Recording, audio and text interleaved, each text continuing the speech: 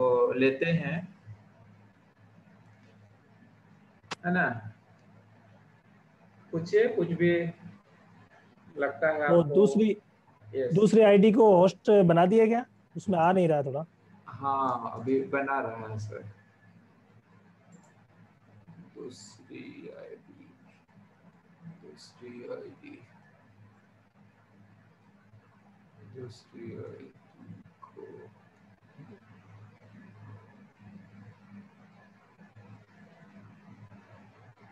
दूसरी आईडी तो मेरे को नहीं दिखा अभी तक। अंजन, have you seen the other ID? हाँ अभी तो हो गया, दोनों बना को दिए हो सर। गया। हाँ दोनों। हाँ हो गया बिल्कुल। या बिल्कुल हो गया है। सभी को good afternoon. Sir good afternoon. तो पिछले सेशन से संबंधित कोई प्रश्न किसी का हो तो वो रखें। एक प्रश्न आपने बताया, what is dry period, sir यानी ड्राई पीरियड क्या है? सर ये ड्राई पीरियड का मतलब है सूखा पीरियड, यानी जिस पीरियड में बकरियां दूध नहीं देती, तो जाहिर है उस पीरियड में गाभिन रहती है, तो उसी को हम ड्राई पीरियड कहते हैं। यानी कि दूध बंद करने से लेकर के और बच्चा देने तक का जो बीच का समय है उसे हम ड्राई पीरियड बोलते हैं। तो सर एक्सपेक्टेड एक एवरेज मान लीजिए ब्लैक बंगाल का कितना महीना का ड्राई पीरियड एक एक जनरली एक्सपेक्टेड है? देखिए ब्लैक बंगाल का ड्राई पीरियड जो है वो ज्यादा नहीं रहेगा। उसका सर सिर्फ और सिर्फ हम जो छोड़ते हैं ना बीच का अंतराल, जो 1.5 या 2 महीने, बस उतना ही है। क्योंकि वो साल में 2 बार बच्चे दे सकते हैं, इसलिए उसका ड्राई पीरियड जो है वो कम। तो इसका मतलब है कि लगभग प्रेगनेंसी का लास्ट 2 महीना मान सकते हैं ड्राई पीरियड। हाँ बस यही ड्राई क्योंकि पीरियड। वास्तव में ड्राई पीरियड होना ही उतना ही चाहिए, चाहे वो सिरोही बकरी है, चाहे सर वो बीटल है, चाहे बर्बरी है, कोई सी भी हो। लेकिन जो ड्राई पीरियड है वो लास्ट के 2 महीने ही होना चाहिए, बस इससे ज्यादा नहीं होना चाहिए। तो वो दूध लगातार देती रहती है, तो बच्चों को भी पिलाएगी, अच्छा तैयार करेगी। ठीक है सर। दूसरा किसी का कुछ अगर पूछना होगा जल्दी करें, ताकि हम लोग सेशन कुछ आगे बढ़ाएंगे।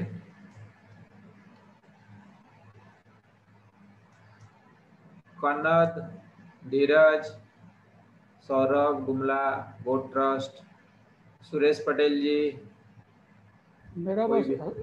सर नमस्कार, मेरा वही सवाल था जो आपसे किया था अजीत सर से, कि छत्तीसगढ़ के लिए कौन सा वैरायटी अच्छा रहेगा यहाँ, क्योंकि ब्लैक बंगाल भी चलता है और उससे बड़ा साइज का भी मिलता है यहाँ पे। यहाँ राजस्थान से भी बहुत सारे बकरों मतलब बकरी के इधर विजिट होते रहते हैं, तो इधर बहुत सारा मतलब कहते हैं क्रॉस वैरायटी भी है, क्योंकि इधर पलायन बहुत ज़्यादा उधर राजस्थान से आते हैं ऊँट में साथ में भेड़ बकरी लेके। तो इधर गवर्नमेंट भी कुछ जमुनापरी को काफ़ी ये कर रहा था, ट्रायल कर रहे थे, बाकी सक्सेस उसमें हुए नहीं है। देखिए अगर राजस्थान से वहां पर नस्लें जा रही है, इट मीन्स धीरे धीरे जरूरतें बढ़ रही है आपकी बड़ी नस्ल की तरफ। जी जी। तो ये बहुत ही अच्छी बात है कि सिरोही, बीटल और ब्लैक बंगाल ये सारा ही आप सामंजस्य बैठा रहे हैं, तो अच्छी बात है। ब्लैक बंगाल जैसा कि मैंने आपको बताया था पिछले सेशन में कि वो जहां पर कम मात्रा में मीट की आवश्यकता होती है एट ए टाइम में, तो वो ब्लैक बंगाल को पसंद करते हैं। लेकिन हो सकता है कि अब धीरे धीरे डिमांड बढ़ रही है बड़ी नस्लों की, तो ये बहुत ही अच्छी बात है। तो आप कोई सा भी एक अच्छी नस्ल का ब्रीडर ले जाएं, चाहे आप बिट्टल का ले जाएं या सिरोही का ले जाएं, तो जो भी आपकी जो देसी नस्ल है उसे धीरे धीरे करके आप अपग्रेड करें, तो बहुत ही शानदार रहेगा। क्योंकि अगर बाहर से पलायन होकर के जैसे यहाँ के लोग भी वहां आ रहे हैं, या यहाँ की जो नस्लें अगर वहां पर ज्यादा प्रचलन में है, तो आप भी उसे ही बढ़ाएं तो बहुत अच्छा रहेगा। बड़ी नस्लें तैयार करें आप, सिरोही वगैरह या बोर है, इनके आप बीटल है, इनके आप ब्रीडर लाए, और जो भी आपकी नस्ल है, जैसे ब्लैक बंगाल को तो डायरेक्ट करवाना नहीं है, लेकिन उसको धीरे धीरे करके हम अपग्रेड कर सकते हैं। बर्बरी बर्बरी को आराम से सिरोही से करवा करके धीरे धीरे हम बड़ी नस्ल बना सकते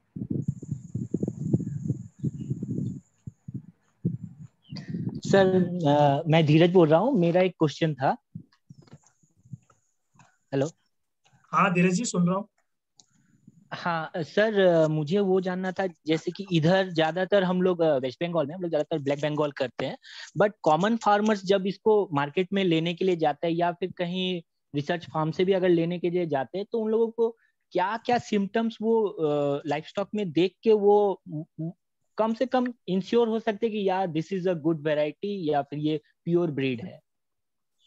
ये बहुत ही अच्छा प्रश्न किया। इसके ऊपर हमने एक पूरा एक लेसन लिया है, जो हम डिवॉर्मिंग वाला और वैक्सीनेशन वाला लेंगे ना, उसके बाद इसका एक पूरा लेसन लेंगे। यानी आपको एकदम डिटेल में बताऊंगा कि आप बकरी खरीदने जा रहे हैं तो आपको कौन कौन से पॉइंट नोट करने, तो वो हमने बना रखा है। हम आगे इसको चैप्टर में लेंगे, सभी के लिए शॉर्ट में लेंगे।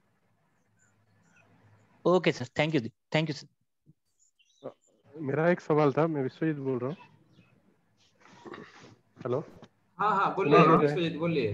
हाँ, हम ये बोल रहे थे कि ये हमारे यहाँ पे जो ब्लैक बंगाल है, जैसे धीरज बोल रहा था, तो इसके साथ अगर क्रॉसिंग करवाएंगे तो कौन सा वेराइटी, क्योंकि ब्लैक बंगाल में जैसे देख रहे थे ये यहाँ पे बहुत छोटा है, लार्जली देखेंगे जैसे उड़ीसा में ब्लैक बंगाल है कि छत्तीसगढ़ में ब्लैक बंगाल है, वो थोड़ा सा बड़ा होता है। तो इसके साथ कौन सा ब्रीड का क्रॉस कराएंगे तो अच्छा है? बिल्कुल अच्छा क्वेश्चन किया आपने। हमें देखिए, जो भी ब्रीड है, जैसे आप कह रहे हो दोनों जगह अलग अलग है। ब्लैक बंगाल ओरिजिनल थोड़ी सी छोटी है, और जो छत्तीसगढ़ में है वो थोड़ी सी बड़ी है। तो धीरे धीरे करके ही हमें छोटी से बड़ी की तरफ आना है, सीधे नहीं आना है। जैसे जो बड़ी वाली है उसे हम आपके बर्बरी से करवाएंगे, धीरे धीरे करके उसको बीटल पे भी करवा सकते हैं, जो भी इच्छा हो, और उसके बाद हम उसे सिरोही पे भी ला सकते हैं। यानी मेन फंडा जो हमें ध्यान में रखना है, वो उसके बॉडी स्ट्रक्चर को देखते हुए रखना है। यानी कि ज्यादा जो है वो इन दोनों में वेरिएशन नहीं होना चाहिए, ये है थोड़ा सा। क्योंकि अगर मान लीजिए बड़ी बकरी, जैसे छोटी नस्ल की भी है लेकिन बड़ी एज में बड़ी, जैसे जो 4-5 बार बच्चा दे चुकी है, तो उसके बाद अगर आप चाहें तो उसे थोड़ी सी बड़ी ब्रीड से क्रॉस करवा सकते हैं। लेकिन फर्स्ट टाइम और सेकेंड टाइम और इनमें हमें पूरा ध्यान रखना पड़ेगा। और धीरे धीरे नस्ल जैसे है वो, जो भी जैसे उसका साइज है, आकार है, उसके हिसाब से आप करवा सकते हैं, कोई तकलीफ नहीं है। क्योंकि हमें अपने यहाँ जो ब्रीड तैयार करनी है वो अपने हिसाब से करनी है। किसकी डिमांड ज्यादा है, मुझे क्या चाहिए, दूध चाहिए, मांस चाहिए, या मांस में भी कम मात्रा में चाहिए या ज्यादा मात्रा में चाहिए, मैं किसके लिए पाल रहा हूँ। एक तो यूं ही हर टाइम में हम देते रहे, जो भी आया उसको मीट उपलब्ध करवा दिया हमने, जिसको जितना वजन चाहिए। और अगर मान लीजिए ओकेजनली कर रहे हैं, जैसे कोई त्योहार आते हैं, वहां पर हमें फिर बड़ी जो ब्रीड्स है उनके बच्चे जो है वो बेचने होते हैं, तो उस कंडीशन में हम बड़ी ब्रीड्स जो है वो तैयार करेंगे, वो मार्केट पे डिपेंड। तो वेस्ट बंगाल में जैसे हमारा मार्केट है, वहाँ पे मीट का ज़्यादा, लाइक उतना ज़्यादा मिल्क का नहीं होता है, बाकी पास नहीं होता है, मीट का ज़्यादा डिमांड है। तो इस टाइप का एरिया में किस टाइप का वैरायटी के साथ करने से अच्छा होगा? बिल्कुल बिल्कुल, देखिए मीट का ज्यादा डिमांड है वहां पर, तभी तो वहां पर ब्लैक बंगाल इजीली चल रही है। लेकिन हमें अगर उसको धीरे धीरे करके बड़ा करना है तो हमें क्रॉस ब्रीड का सहारा लेना पड़ेगा। और उसी स्टेप में, जैसे मैंने आपको भी बताया ना, उसी स्टेप में हमें बढ़ना पड़ेगा। धीरे धीरे हम अपने जो घर पे तैयार कर रहे हैं ब्रीड, उसको बड़ा कर सकते हैं। जब वो थोड़ी सी बड़ी होगी तो एक तो बच्चे ज्यादा देगी, वो ब्लैक बंगाल से उसमें लक्षण आ जाएंगे। इसके अलावा उनका वजन ज्यादा होगा, वो लक्षण बर्बरी, बीटल, सिरोही, इनसे उसमें घुसेंगे, तो वो सामंजस्य बहुत ही शानदार रहेगा। और मार्केट में अगर उसकी वैल्यू ज्यादा है तो इसी क्रम को आप चलाते रहे तो बहुत ही अच्छा बिजनेस चलेगा, कहीं कोई नुकसान नहीं होगा।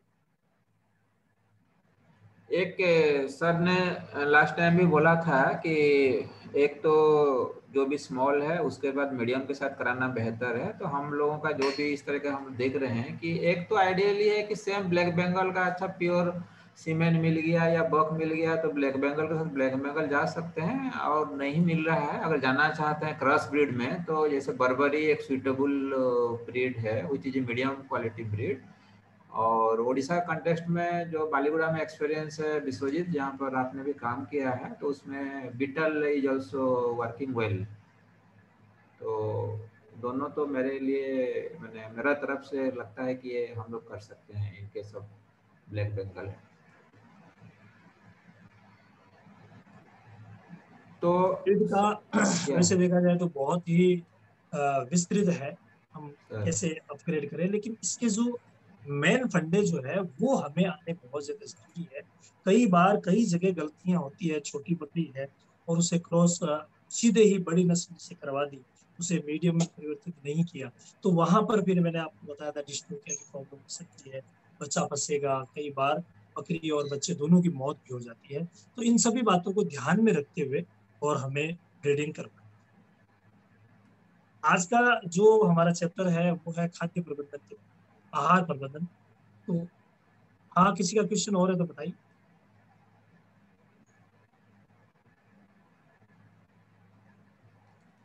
सर आगे बढ़ा जाए, अगर होगा क्वेश्चंस तो बीच में भी कोई कर सकते हैं, या बिल्कुल जो भी हम बिल्कुल, आराम से इंटरवल आप देंगे कभी भी क्वेश्चन तो करें।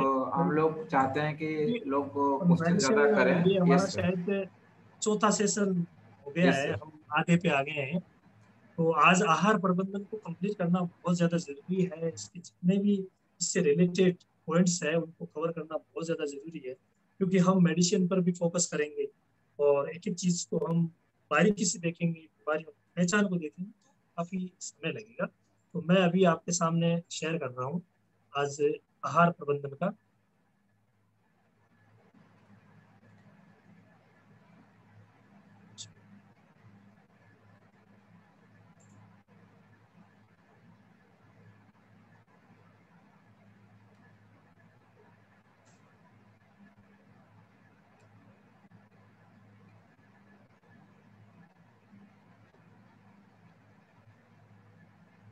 देखिए, बकरियों का आहार, हम सभी को पता है कि सभी जितने भी जीव है उन सबको अपने शरीर को चलाने के पोषक तत्वों की आवश्यकता, सभी प्रकार के पोषक तत्व उसे मिलना चाहिए।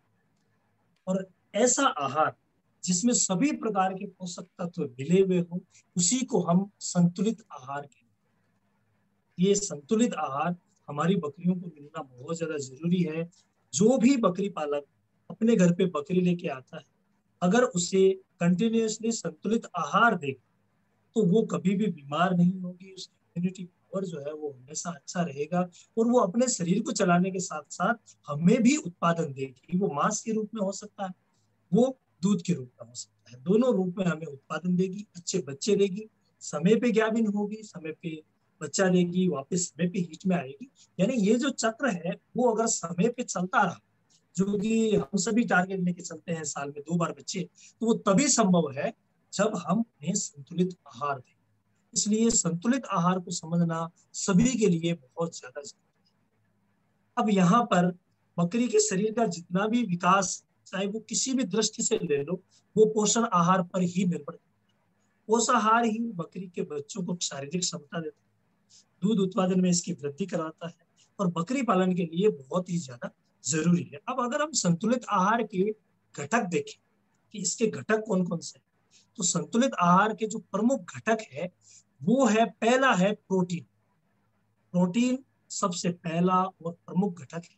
उसके बाद आता है कार्बोहाइड्रेट, उसके बाद नंबर आता है फैट यानी वसा का, उसके बाद आता है विटामिन और खनिज लवण, और अंत में जो हमने लिया है वो प्रमुख घटक है, वो है जल यानी पानी। ये सारे घटक बहुत ही ज्यादा इम्पोर्टेंट है बकरी को अपने शरीर को चलाने के लिए और उत्पादकता को बढ़ाने के लिए।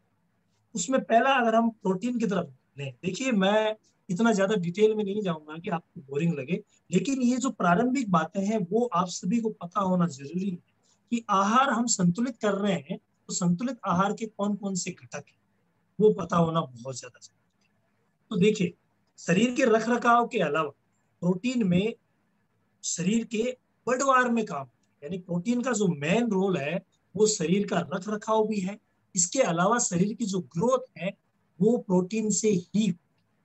जो भी बढ़ते हुए बच्चे हैं, दूध देने वाली बकरियां हैं, या हमारे ब्रीडर है, उन सभी को प्रोटीन की बहुत ज्यादा मात्रा में आवश्यकता होती है। बकरियां ये प्रोटीन लाएगी कहां से? देखिए, ये प्रोटीन उनको मिलता है हरे चारे से, सूखे चारे से, या जो पेड़ों की पत्तियां, झाड़ियों की पत्तियां वो खाती है उनसे, और दाना मिश्रण से।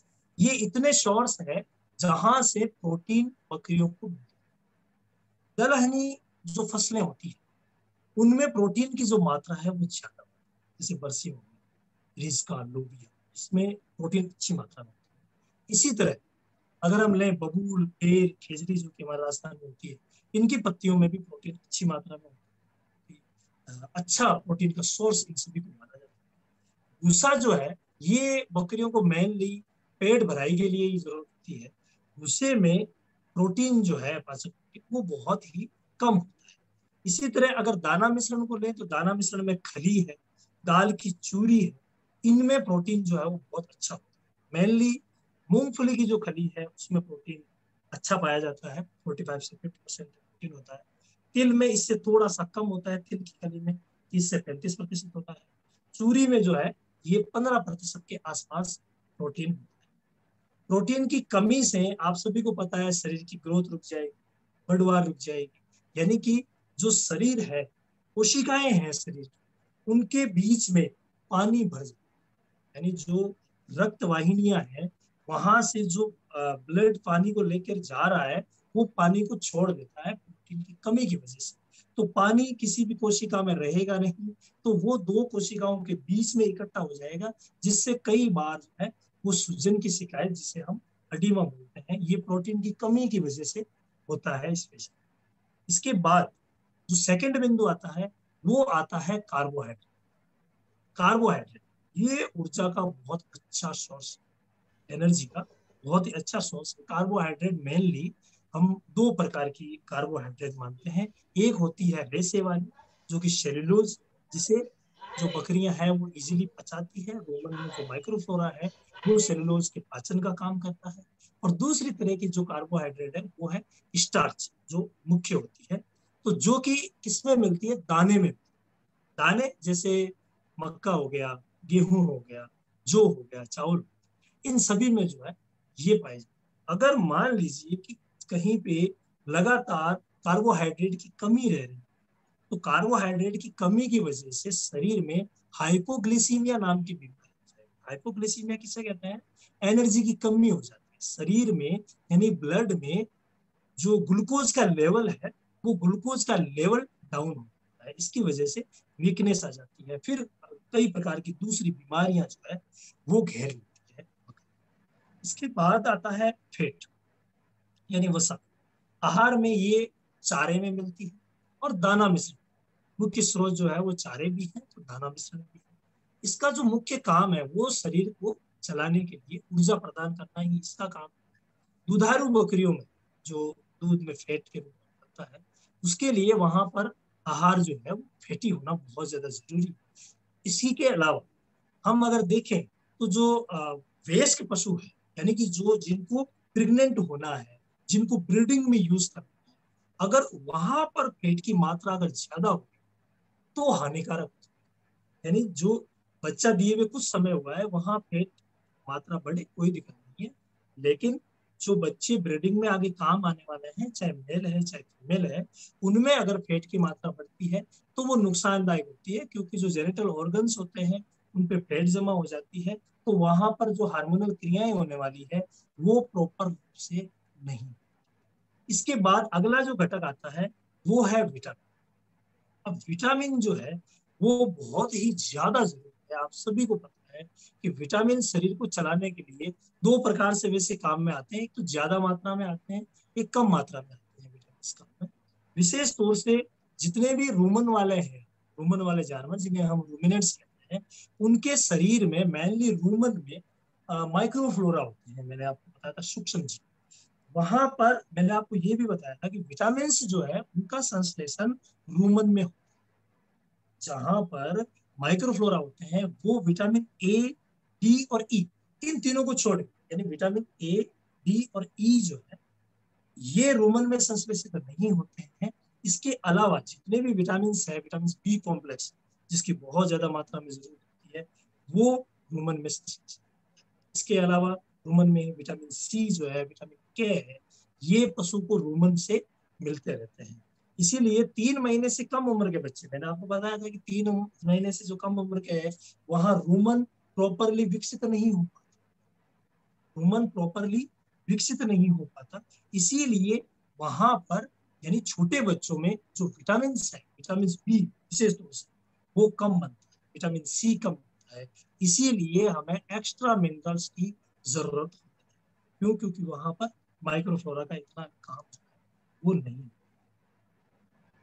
इसके अलावा विटामिन ए जो है वो पशु को ताजे हरे चारे, यानी हम हरा चारा देंगे। अब विटामिन ए हमें रूमन में तो मिलना नहीं है क्योंकि छोटे बच्चे हैं, तो बड़ों में भी रूमन में नहीं मिलता है विटामिन ए, डी और ई। तो इसीलिए विटामिन ए हमें हरे चारे के रूप में उपलब्ध करना है। विटामिन डी, क्योंकि जो भी चारा उगेगा वो धूप में ही उगेगा, तो चारे में विटामिन डी जो है वो भी बहुत ही अच्छी मात्रा में होता है। अधिकतर कहते हैं कि धूप में सुखाए हुए चारे में भी विटामिन डी होता है, लेकिन चारा तो ऑलरेडी धूप में ही रहता है, इसलिए विटामिन डी चारे में रहेगा ही रहेगा। इसके अलावा कैल्शियम तथा फास्फोरस को अच्छी तरीके से एब्जॉर्ब करवाने के, यानी ये जो विटामिन डी है इसका मेनली रोल क्या होता है, शरीर में कैल्शियम और फास्फोरस के अवशोषण को, हम कितना भी कैल्शियम दे, फास्फोरस दे, कैल्शियम फास्फोरस वाले आहार दे, लेकिन जब तक विटामिन डी की कमी है तब तक ये कैल्शियम फास्फोरस काम नहीं आएगा। क्यों? क्योंकि कैल्शियम की और फास्फोरस की जो अवशोषण करने की जो कैपेसिटी है की, वो विटामिन डी की मौजूदगी में ही, इसीलिए विटामिन डी की ज्यादा जरूरत है। दाने में जो मक्का, ज्वार, ये जो है विटामिन डी के अच्छे सोर्स होते हैं, विटामिन ई के अच्छे सोर्स होते हैं। विटामिन ई जो है वो भी हमें बकरियों को जो है, हमारी बकरियों को हरे चारे में ही मिलता है। और मेनली दाने में भी मैंने आपको भी बताया जो मक्का, ज्वार, इसके अच्छे सोर्स। अब बात करते हैं विटामिन के की। तो विटामिन के का जो मूल सोर्स है वो भी हरा चारा है। अब ये जो सभी बातें आप देख रहे हैं इनमें एक बात कॉमनली आ रही है कि ज्यादातर विटामिन जो है वो हरे चारे में ही, इसीलिए हम हरे चारे को ज्यादा अहमियत देते हैं। हालांकि बकरियों के लिए सूखे चारे की भी उतनी ही अहमियत है जितनी हरे चारे की होती है।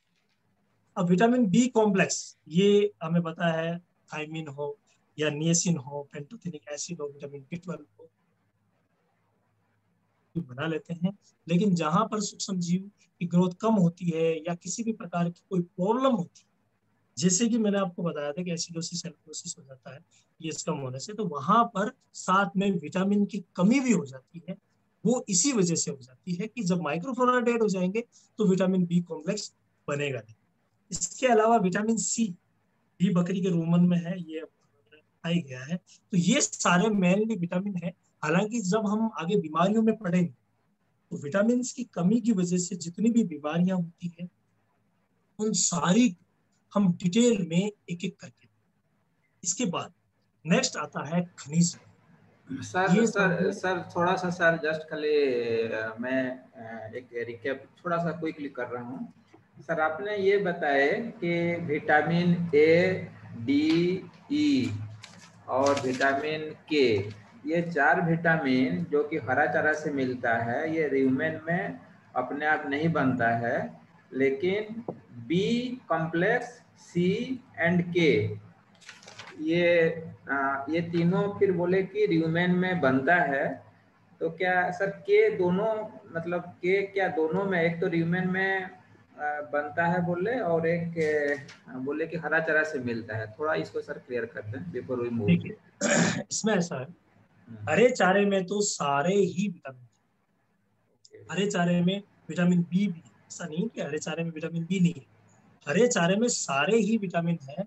लेकिन मेनली जो रोमन में है ए, डी और ई, इन तीनों को छोड़कर सारे के सारे जो विटामिन है वो हमें अलग से, जैसे रोमन में जो बी कॉम्प्लेक्स है ये सारे जो है वो संश्लेषित हो जाते हैं, बस ए, डी और ई नहीं होते हैं। लेकिन कईयों की जो मात्राएं हैं वो बहुत ही कम रूप में संश्लेषित। इसके अलावा जो माइक्रोफ्लोरा डिस्टर्ब हो जाते हैं तो उस कंडीशन में ये सस्पेंशन रुक जाता है। बाकी हरे चारे को अगर हम लें तो उसमें तो सारे ही विटामिन और मिनरल्स जो है वो अच्छी मात्रा में पाए। तो सर ये आप बोल रहे हैं कि अगर माइक्रोफ्लोरा ठीक है तब तो आपका सारे विटामिन एब्जॉर्ब हो जाएगा, लेकिन अगर माइक्रोफ्लोरा ठीक नहीं है तो बी और सी और के ये तीनों गड़बड़ा जाएगा। हाँ, माइक्रोफ्लोरा डिस्टर्ब होने से मेनली विटामिन बी पर फर्क पड़ता है।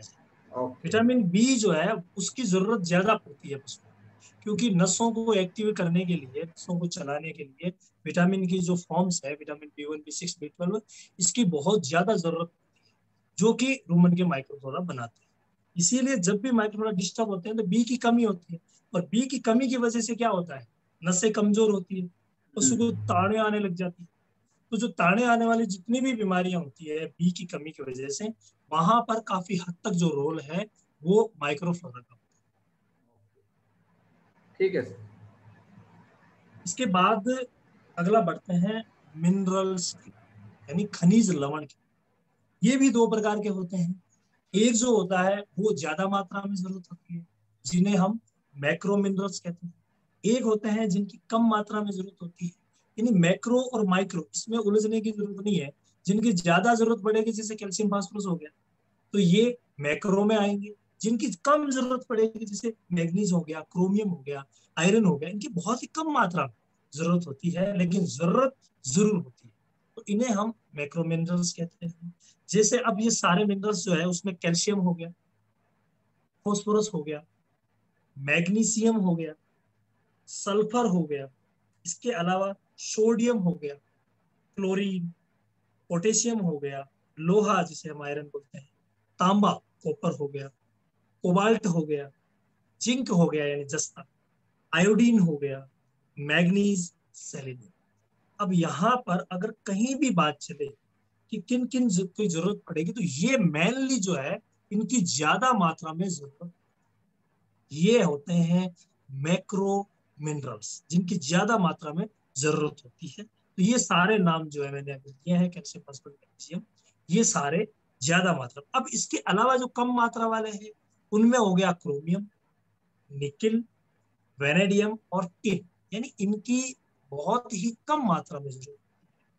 ये है माइक्रो मिनरल्स। लेकिन शरीर को चलाने के लिए जितने भी मिनरल्स हैं, इनकी चाहे ज्यादा मात्रा हो चाहे कम मात्रा हो, लेकिन एक निश्चित मात्रा होना बहुत ज्यादा जरूरी है। और यहाँ पर जितने नुकसान, मतलब 75% नुकसान होते हैं मिनरल्स की कमी की वजह से, तो एक बात अजीब है कि 25% जो नुकसान है वो मिनरल्स की अधिकता की वजह से। कई बार कोई मिनरल मान लीजिए ज्यादा बढ़ जाता है तो उसकी कई बार पॉइजनिंग हो जाती है, तो कई बार उसकी जो अधिकता है वो बकरी को बीमार करती है। ये भी हम बीमारियों में लेंगे कि कौन कौन सी बीमारियां कमी की वजह से होती है, तो कौन कौन सी बीमारियां अधिकता की वजह से होती है। हालांकि अधिकता की वजह से कम बीमारियां होती है, कमी की वजह से बीमारियां जो है वो ज्यादा होती है। अब ये मिनरल्स जो है, खनिज लवण मिलेंगे कहाँ से? बकरियों को कहाँ से? तो वही हो गया, ये दाने में अच्छी तरीके से मिले हुए रहते हैं, यानी दाने में इनकी मात्रा अच्छी होती है। और दोनों प्रकार के जो चारे हैं उनमें भी खनिज लवण की मात्रा जो है वो अच्छी होती है, यानी जो भी हम खिला रहे हैं उसमें खनिज लवण तो मिलेगा ही मिलेगा। अब आवश्यकता के अनुरूप जब तक मिलता जाएगा तब तक हमें अलग से देने की जरूरत नहीं पड़ेगी, ये एक फैक्ट है। लेकिन इसमें एक फैक्ट और भी है कि जो भी हम खिला रहे हैं, अगर एक साइंटिफिक रेशियो जो पुराने टाइम में था, अगर उसी रेशियो को लेकर के अगर चलें तो आज हम चल नहीं। अगर लैब में चेक करवाया जाए तो आज जो भी गेहूं आ रहा है, जो भी अनाज आ रहा है, उसमें वो प्रोटीन, वो विटामिन, वो मिनरल्स जो पहले थे वो नहीं। अब पुराने जमाने के लोग हमें बोलते हैं कि क्या ये मिनरल मिक्सर लगा रहा है। पुराने जमाने में हम कोई मिनरल मिक्सर नहीं देते थे, फिर भी हमारी बकरियां जो है वो साल में 2 बार बच्चे देती थी और हेल्दी बच्चे देती थी, कभी उनको कोई समस्या नहीं थी। तो उनकी बात बिल्कुल सही है, क्योंकि उस समय जो अनाज था उसके अंदर विटामिन मिनरल्स बहुत अच्छी मात्रा में थे। लेकिन अभी जो कंडीशन चल रही है उसको देखते हुए विटामिन मिनरल्स जो है वो बहुत ही कम बचे हैं, या यूं कहूं कि शरीर को जितनी जरूरत होती है उतने विटामिन और मिनरल्स हमारे दाने में, हमारे चारे में नहीं मिल पाते हैं। इसी वजह से हमें मिनरल मिक्सचर जो है वो एक्स्ट्रा देना पड़ता है। क्यों? क्योंकि मिनरल्स की कमी हो जाती है। हम जो भी खिला रहे हैं उसमें मिनरल्स मिलते हैं। अब मेनली ये छोटा सा टॉपिक था मिनरल्स की कमी वाला, ये यहाँ पर लेना बहुत ज्यादा जरूरी था। जरूरी इसलिए था कि मिनरल्स की कब कमी हो हमें एग्जैक्टली कभी पता नहीं चलता। अगर विटामिन ए की कमी हो रही है तो हो सकता है अंधापन आ जाए, विटामिन बी की कमी हो रही है तो नसों से संबंधित तकलीफ हो जाए और बकरी जो है वो चिल्लाने लग जाती है, नीचे गिर जाती है। यानी डायरेक्टली हमारे पास सिम्टम्स आ गए कि इसकी कमी हो गई, और अगर थोड़ा बहुत भी कम होता है तो भी हमारे पास सिम्टम आ जाते हैं। लेकिन मिनरल्स के जो सिम्टम है वो हमें प्रत्यक्ष रूप से दिखते नहीं है, जबकि अप्रत्यक्ष रूप से हमारे सामने आते रहते हैं। हमें उन्हें पहचानना होगा और मिनरल्स जो है वो देने हैं। जिसमें प्रमुख है खून की, यानी एनीमिया हो सकता है। पशु का भार जो है वो बिल्कुल कम होने लग जाता है, उसकी जो ग्रोथ है, उसकी जो वृद्धि दर है वो रुक जाती है। इसके अलावा कई प्रकार की बीमारियां जो अलग अलग मिनरल्स से होती है, जैसे रिकेट्स हो गया, ओस्टोमलेशिया यानी हड्डियों का मुड़ना हो गया, या हड्डियों का कमजोर होना, ये मिनरल्स की कमी की वजह से होता है। इसके अलावा जोड़ों में अकड़न, पसलियों में गांठें बन जाना, कई बार जो गांठें हैं वो हर जॉइंट में बनने लग जाती है। जहां पर भी हड्डियों के जो जॉइंट होते हैं वहां पर गांठें भी बन जाती है, तो टेढ़ापन भी आ जाता है, ये मिनरल्स की कमी की वजह से। इसके अलावा घेंगा रोग जो कि हमें पता है आयोडीन की वजह से होता है। तो ये जो जितने लक्षण है उनमें सब में कमजोरी आए, और कमजोरी का नतीजा अगर वो गाभिन है तो उसके अंदर जो बच्चा है वो मर जाएगा। अगर मरेगा नहीं तो उसकी ग्रोथ प्रॉपर नहीं होगी। अगर ग्रोथ प्रॉपर हो गई है तो बच्चा देने में परेशानी आएगी। वहां पर जो हार्मोनल क्रियाएं होनी है वो अच्छी तरीके से नहीं होगी। अगर हार्मोनल क्रियाएं अच्छी होकर के मान लीजिए बच्चा दे भी दिया है, तो मिनरल्स की कमी अगर होगी तो जहर नहीं गिरेगी। अगर जहर गिर भी गई है तो उसके बावजूद वो उत्पादन पे नहीं आएगी, दूध पे नहीं आएगी। जो बच्चे हैं वो बिल्कुल एकदम से कमजोर पैदा होंगे, तो अर्ली स्टेज में उनकी मौत भी हो सकती है। या फिर वो बच्चे इतना ग्रोथ नहीं करवा पाएंगे, आप उसके बाद आप जितना भी खिलाते फिर भी बच्चे ग्रोथ नहीं कर पाएंगे, अगर उनको बच्चों को माँ के शरीर में अच्छी तरीके से विटामिन ये सारे मिनरल्स नहीं मिलाए। इसके अलावा मिनरल्स की कमी की वजह से पीठ में नहीं आएगी, तो वापस मान लीजिए बच्चा भी दे दिया, सब ठीक है, दूध भी थोड़ा बहुत होने लग गया, बच्चों को पाल रही है, लेकिन अगर हमने एडिशनल मिनरल्स ऐड नहीं किए तो फिर वो हीट में नहीं आएगी। और दूध में कमी, ये तो मेनली जो लक्षण है वो होता ही है। ज्यादातर जो है मिनरल्स की कमी होती है शुरुआत से ही, जिनको जिनको मिनरल मिक्सचर नहीं दिया जाता, हरा चारा यानी संतुलित आहार नहीं दिया जाता, जिनसे कि उसको मिनरल्स मिल सके, तो वो बकरियां जल्दी बूढ़ी हो जाती और जल्दी ही उनकी मौत हो जाती। और अगर हम शरीर के ऊपर से देखें तो बालों की जो चमक है, उसकी जो शाइनिंग है वो बहुत ही कम रहेगी, स्किन एकदम से डल सी रहेगी, यानी हमें लगेगा कि इसकी स्किन जो है वो बिल्कुल एकदम रफ है।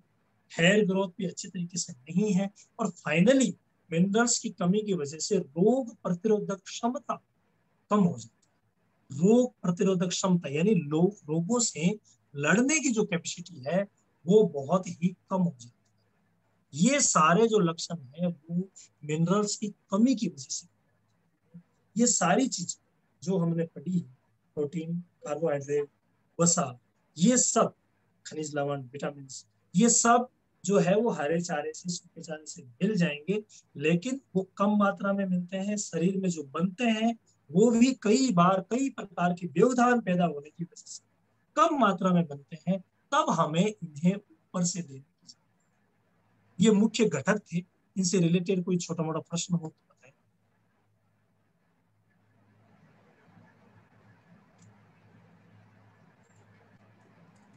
पूछिए। अगर मिनरल्स मिक्सचर जो विटामिन्स जो भी बताए, ये जो संतुलित आहार का घटक, कुछ भी अगर क्लैरिफिकेशन चाहिए तो बताइए। बहुत सारे लोगों को बनाए हैं अभी पैनलिस्ट, आप लोग बात कर सकते हैं इजीली। अजीत जी मेरी आवाज आ रही है क्या सही? हाँ हाँ हाँ, आपका आवाज आ रही है सर। ओके। या यस। सर ये एक सवाल था मेरा, जैसे हम लोग यहाँ एसपीडीसी में ओजोला कल्चर बहुत सारी टीम में करवा रहे हैं और गांव में लोग कर भी रहे हैं, तो ओजोला का कैसे इफेक्ट मतलब बकरी के शरीर पे पड़ता है, वो थोड़ा सा बता बिल्कुल पाएंगे? बिल्कुल सर। और किस तरह के देखिए विटामिन उसमें पाए जाते अजोला जो है वो एक प्रकार की हरी घास, हरा चारा है। और हरे चारे में हमने अजोला को इतना विस्तार से लिया है, जो अभी मैं बस आगे जो हरे चारे का चैप्टर आएगा उसमें एकदम से क्लियर आपको बताऊंगा, और ये आज ही की क्लास में होगा। हैं? Okay okay sir. देखिए कुछ चीजें बता देता हूँ। एक तो जैसे सूखे चारे से हम सूखे चारे को जो काम में लेते हैं, दो प्रकार से काम में लेते हैं। हरे चारे को हम सुखा करके और सूखे चारे के रूप में काम में लेते हैं, जिसे हम है कहते हैं। उसकी बनाने की भी कुछ छोटी मोटी विधि है, वो मैं आपको बताऊंगा।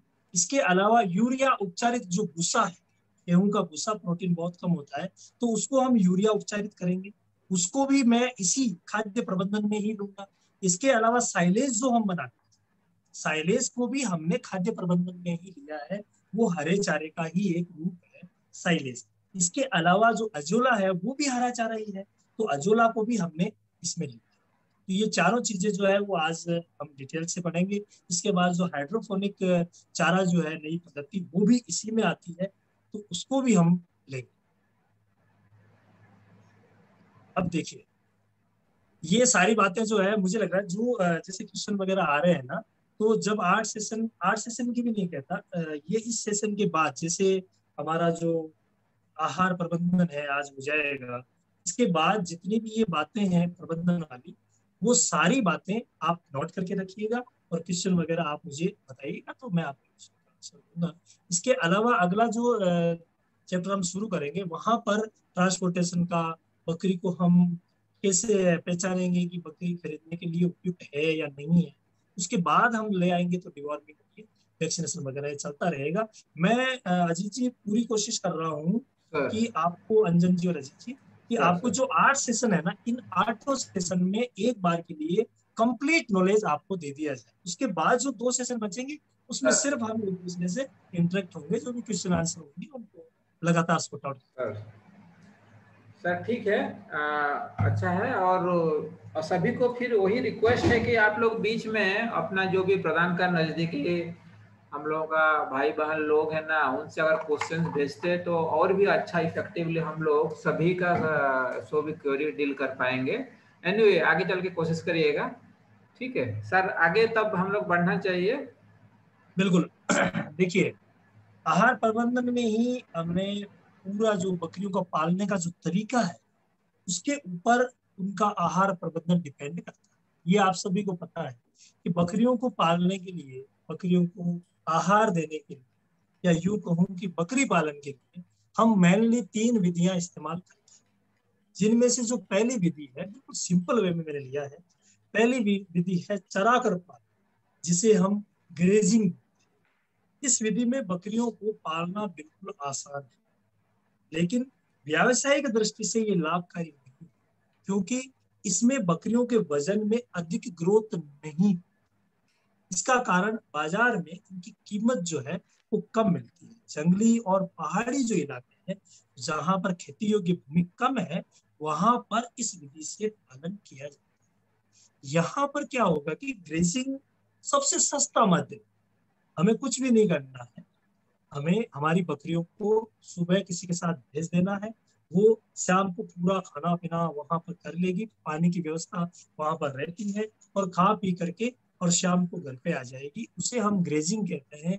वहां पर ये जो ग्रेजिंग है वो कम कीमत में पालने वाली अच्छी विधि है। लेकिन ये सक्सेस क्यों नहीं है? क्योंकि ग्रेजिंग में जो जाएगी उन्हें इतना संतुलित आहार नहीं मिलेगा। दाना तो हम अगर घर पे नहीं देंगे तो उनको मिलेगा ही नहीं। तो ये चीजें नहीं मिलेगी तो कहीं ना कहीं इनकी ग्रोथ जो है वो डिस्टर्ब, और ग्रोथ अगर डिस्टर्ब होगी तो इसका मतलब ये विधि इतनी कारगर नहीं है। इसके बाद सेकंड जो है वो है stall feeding. Stall feeding stall feeding जो है, ये वो विधि है जहां पर खूंटे पे रख कर खिलाया, यानी बकरियों को खोला नहीं जाता, बस खूंटे पे ही रखा और एक ही जगह बांध करके और खिला दिया जाता है। जैसे कि हमने आपको पिछले में बताया था कि बर्बरी है, सिरोही है, और है, कुछ ऐसी नस्लें हैं जिन्हें स्टॉल फीडिंग पर रखा जा सकता है। बाकी जैसे हमारी ब्लैक बंगाल हो या बीटल वगैरह, ये जो है उन्हें स्टॉल फीडिंग पे रखना थोड़ा सा मुश्किल होता है। हालांकि ज्यादा कठिनाइयां नहीं है, अगर हम प्रयास करेंगे, जो कि हम आगे बताएंगे आपको, तो अगर प्रयास करेंगे तो धीरे धीरे हम स्टॉल फीडिंग पर ला सकते हैं, ऐसी कोई बड़ी बात यह है नहीं। इसके बाद जो है तीसरी विधि जो है ग्रेजिंग एंड स्टॉल, यानी दोनों शामिल, ये सबसे बढ़िया, सभी को यही करनी चाहिए। क्योंकि बकरी की एक प्रवृत्ति होती है, अगर उसे 4-5 घंटे के लिए नहीं भेजा जाता चराने के लिए, या कहीं बाहर नहीं भेजा जाता है कुछ समय के लिए, तो उनकी ग्रोथ जो है वो थोड़ी इफेक्टिव होती है। तो इस विधि में बकरियों को 4 से 8 घंटे तक चरने के लिए भेजा जाता है, यानी इतना इसमें भेजा जाता है। कई लोग 4 घंटे भी भेजते हैं, तो कई थोड़ा सा ज्यादा भी भेजते हैं।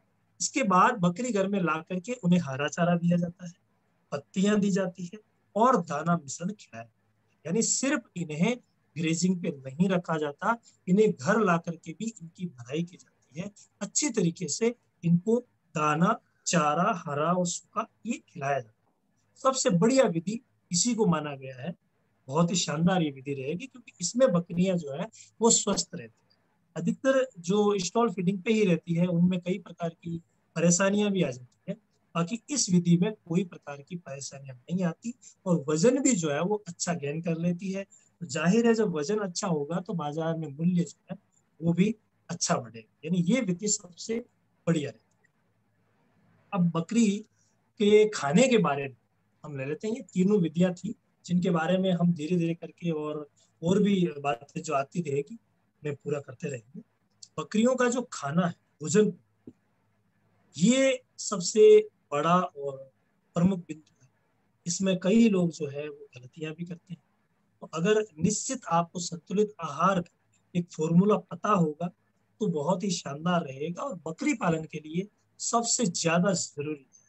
अब देखिए बकरियों में कुछ ऐसा होता है, बकरियों की आदत ही मान लीजिए आप, कि वो पूरा खाना जो है एक बार में नहीं खा करके थोड़ा थोड़ा खाना पसंद, यानी हमें अगर पता है कि उसे थोड़ा थोड़ा बार बार में खा लिया जाए, क्योंकि शुरुआती जो प्रवृत्तियां थी वो ग्रेजिंग की ही थी, और उसमें बकरियां आराम से अपने हिसाब से खाती थी, बैठती थी, जुगाली करती थी, पानी पीती थी। तो वही इनकी जो है वो पारंपरिक आदत है, थोड़ा थोड़ा खाने की। तो भोजन प्रबंधन में इन सभी बातों को ध्यान में रख करके और हम प्रबंध करें। अब यहाँ पर जो बकरियों को आहार दिया जाता है, आप सभी को पता है 3 प्रकार का आहार हम देते हैं। एक देते हैं हम हरा चारा, दूसरा सूखा चारा, और तीसरा प्रकार है वो है दाना।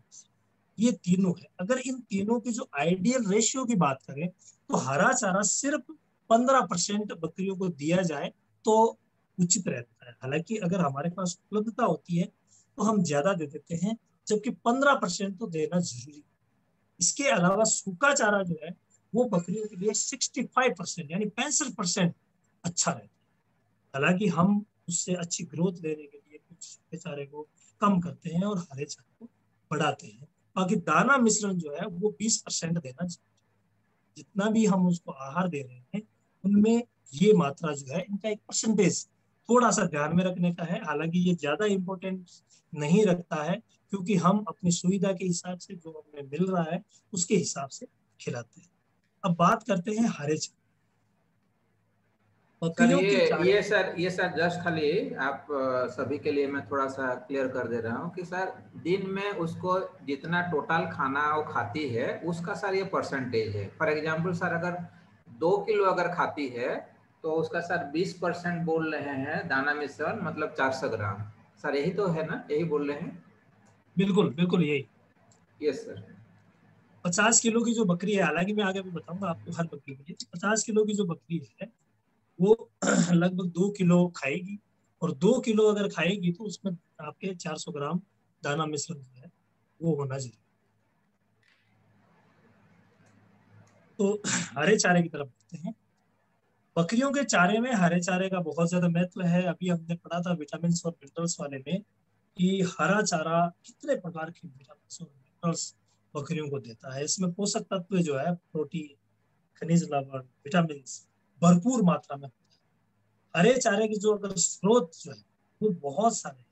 स्रोत में अगर देखा जाए तो जब बकरी घर से निकल रही है उसको कई प्रकार की घासें मिलेगी, पेड़ पौधों की पत्तियां उसको मिलेगी, जैसे सुबह हो गया, पीपल मिलेगा, जामुन मिलेगी, नीम, अमरूद, ऐसे कई जो है पौधे जो लगे हुए रहते हैं। ऑलरेडी अगर लगे हुए नहीं है तो सुबह जामुन ऐसे पौधे अगर हम बकरी फार्म कर रहे हैं तो उससे पहले जब हम भूमिका बना रहे हैं कि हमारे इस फॉर्म में हम ये बकरी पालन का काम जो है वो शुरू करेंगे, तो उससे पहले ही आप सुबह जामुन है, नीम है, अमरूद है, ये पौधे आप पहले ही लगा सकते हैं। और अगर ऑलरेडी जिस एरिया में है वहां पर लगाने की जरूरत है नहीं, वहां मिल जाएगी। इसके अलावा सब्जियों के जो पत्ते होते हैं इनमें भी सब्जियों के पत्ते हरे जो होते हैं तो वो भी हरे चारे के रूप में काम में। और खेत में जो भी हम उगाते हैं चीजें, जहां पे जो खेती होती है उसी को भी हम हरे चारे के रूप में काम में लेते हैं। हरे चारे में भी अगर दोनों अलग अलग देखें, दलहनी हरे चारे यानी कि दालों वाला हरे चारा, उसमें मेनली बरसीम हो गया, लोबिया हो गया, मटर हो गया, गुआर हो गया, नेपियर जो चारागाह, नेपियर जो है वो हो गया। और चारागाह में जो दलहन रहते हैं, जो भी दलहन जहां पर चरने के लिए जाती है वहां जो दलहन होते हैं वो दलहनी चारे के रूप में उपयोग में लिए जाते हैं बकरियों के। इसके अलावा जो अदलहनी चारा, उसमें बाजरा हो गया, ज्वार हो गया, मक्का हो गया, जई हो गया और मानसूनी घास, ये सारे जो है वो अदलहनी चारे के रूप में आए। यानी चारे के जो प्रमुख स्रोत है वो पेड़ पौधे वाला पत्तियां सब्जियां वो हो ही गया। इसके अलावा दलहनी हो गया, अदलहनी हो गया। इसके अलावा इन्हीं से हम बनाएंगे साइलेज, तो साइलेज भी बनाया जा सकता है। और अजोला जो है वो भी हरा चारा दिया जा सकता है, जिसके बारे में मैं आगे डिटेल में बताऊंगा। अब इसमें बकरियों को जो हम हरा चारा खिला रहे हैं उसमें थोड़ी सी सावधानी रखते हैं। अगर वो अपने आप जाके खा रही है वहां हमें कोई सावधानी की जरूरत नहीं, लेकिन स्टॉल फीडिंग में जहां पर आप बाहर से ला करके दे रहे हैं वहां ध्यान रखें कि चारे के बंडल बना करके लटकाने हैं। यानी हमें अपने फॉर्म पर ऐसी व्यवस्था करनी है कि बंडल बना दिए जाए और लटका। उससे क्या है कि बकरियों की आदत रहती है कि आगे के पैर जो है ऊपर करके खाना, ग्रेजिंग, तो उस आदत को वो वहां पर प्रैक्टिस कर लेगी तो उन्हें नेचर जैसा सेटिस्फेक्शन मिलेगा, उन्हें लगेगा कि मैं नेचुरल इन्वायरमेंट में रह रही हूँ। तो लटका करके खिलाएंगे तो वो अच्छा रहेगा। इसके अलावा हम लटका करके खिलाएंगे तो चारा खराब भी नहीं होगा। नहीं तो हम नीचे डालेंगे तो बकरियां, तो मैंने बताया आदत होती है चढ़ने की, तो वो चढ़ेगी तो चारे को खराब। इसके अलावा जो चारा हम दे रहे हैं थोड़ी थोड़ी मात्रा में देना है, उससे भी चारा खराब नहीं होगा। और चारे को 1 या 2 घंटे में जो काटी गई गीली घास है वो नहीं देना। जो हम हरा चारा काट रहे हैं तुरंत नहीं देना है, उसमें कई प्रकार की प्रॉब्लम हो सकती है, तो वो तुरंत ना दे। और इसके अलावा बरसाती जो हरा चारा वो तो बिल्कुल भी बकरियों को नहीं देना। बरसात के मौसम में अधिकतर जो समस्याएं होती है वो इसी चारे की वजह से होती है। हम तुरंत चारा लाते हैं, उसमें कई प्रकार के फंगस होते हैं, बैक्टीरिया होते हैं और पैरासाइट्स, वो उसके शरीर के अंदर चले जाते हैं और बाद में जाकर के बहुत ज्यादा नुकसान करते हैं। इसके अलावा चारा जो हम ले रहे हैं वो एकदम से साफ सुथरा होना चाहिए, उसमें मिट्टी वगैरह बिल्कुल भी नहीं लगनी चाहिए। ऐसा हरा चारा हमें देना है। इसमें हमने साइलेज और अजोला और जो हाइड्रोफोनिक चारा उसको छोड़ा है जो हम आगे। इसके बाद नेक्स्ट आता है सूखा चारा। देखिए सूखा चारा जो है वो बकरियों का प्रमुख भोजन है। अभी मैंने आपको बताया 65%। जिन बकरियों को रेगुलरली सूखा चारा मिलता रहेगा ये हम कहते हैं कि वो बहुत कम बीमार, उसका जो पेट है, जो उसका रूमन है, अच्छा ग्रोथ करता रहेगा, उसके अंदर माइक्रोफ्लोरा है, वो ज्यादा से ज्यादा ग्रोथ करते हैं सूखे चारे। हरे चारे में अच्छा होता है लेकिन उसके साथ कई प्रकार के इन्फेक्शन जैसे कि मैंने आपको बताया वो आने की संभावना है। इसलिए सूखे चारे को बकरियों के लिए बेस्ट माना गया है और इसे रोज खिलाना जरूरी है।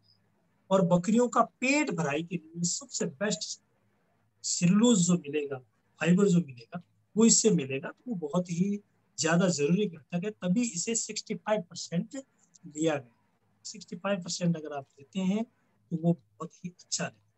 इसमें भी दोनों प्रकार के आएंगे, दलहनी भी है तो अदलहनी भी है। दलहनी में अगर हमने उन्हीं को जो चना, मटर, अरहर, मूंग, उड़द, सेम, ये सारी जो दालें हैं उनको, उनका जो चारा है वो हम दलहनी में काम में लेते हैं। अदलहनी हो गया गेहूं, जो जई, बाजरा, ये सॉरी बाजरा, ज्वार और ये सारी चीजें। जहाँ बाजरा होता है वहाँ बाजरा सबसे बेस्ट रहता है, बाकी गेहूं जो है वो मक्का वगैरह काम में लेते हैं। इसके अलावा सूखे चारे में भी अगर हम देखें तो बबूल की जो सूखी पत्तियां हैं, बरसीम बरसीम की जो सूखी पत्तियां हैं वो भी काम में ली जाती है। इसके अलावा रिजके का जो सूखा चारा है उसे भी बकरियां बहुत अच्छे तरीके से खाती है। अगर गेहूं के भूसे को खिलाना हो तो साथ में मिला, ये थोड़ा सा जरूरी है। गेहूं के भूसे को अगर हम खिला रहे हैं तो एक तो हल्का सा नम कर पानी की छींटे देकर, वो सबसे बेस्ट रहता है। इसके अलावा इस जो चारा है ए दलहनी, जो गेहूं का भूसा, उसे अगर किसी दलहनी चारे के साथ मिला करके तो बकरियों के लिए वो बहुत ही शानदार रहेगा और बकरियां इसे आराम से बड़े चाव से खाएंगी और भूसा जो है उसका स्वाद भी उसके साथ साथ बढ़ जाएगा और बर्बादी नहीं, क्योंकि भूसा सस्ता रहता है, हमें देना भी जरूरी होता है। इसके अलावा इसे यूरिया उपचारित करके भी खिलाया जाता है। बाद में जो सूखे चारे का सोर्स है वो है भी है, जैसे है यानी जो हरे चारे हैं वो सूखा करके भी हम काम में, ये है हरा चारा और सूखा चारा। इसके बाद हम लेते हैं दाना।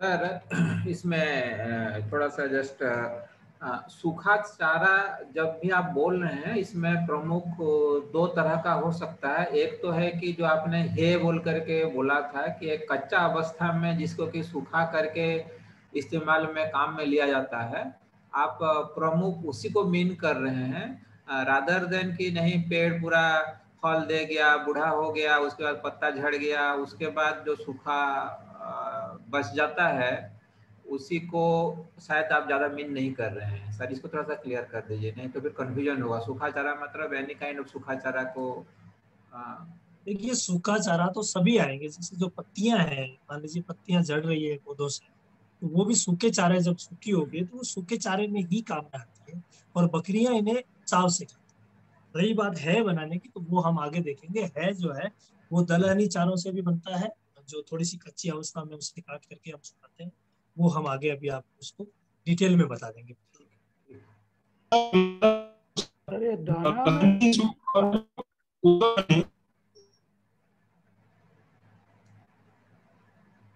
कोई कुछ बोल रहा था क्या? कट रहा है। हाँ सर जी। हाँ दुल्हनी और जो उदलहनी लिखा है वो थोड़ा क्या मैं समझ नहीं पा रहा। क्या लिखा है?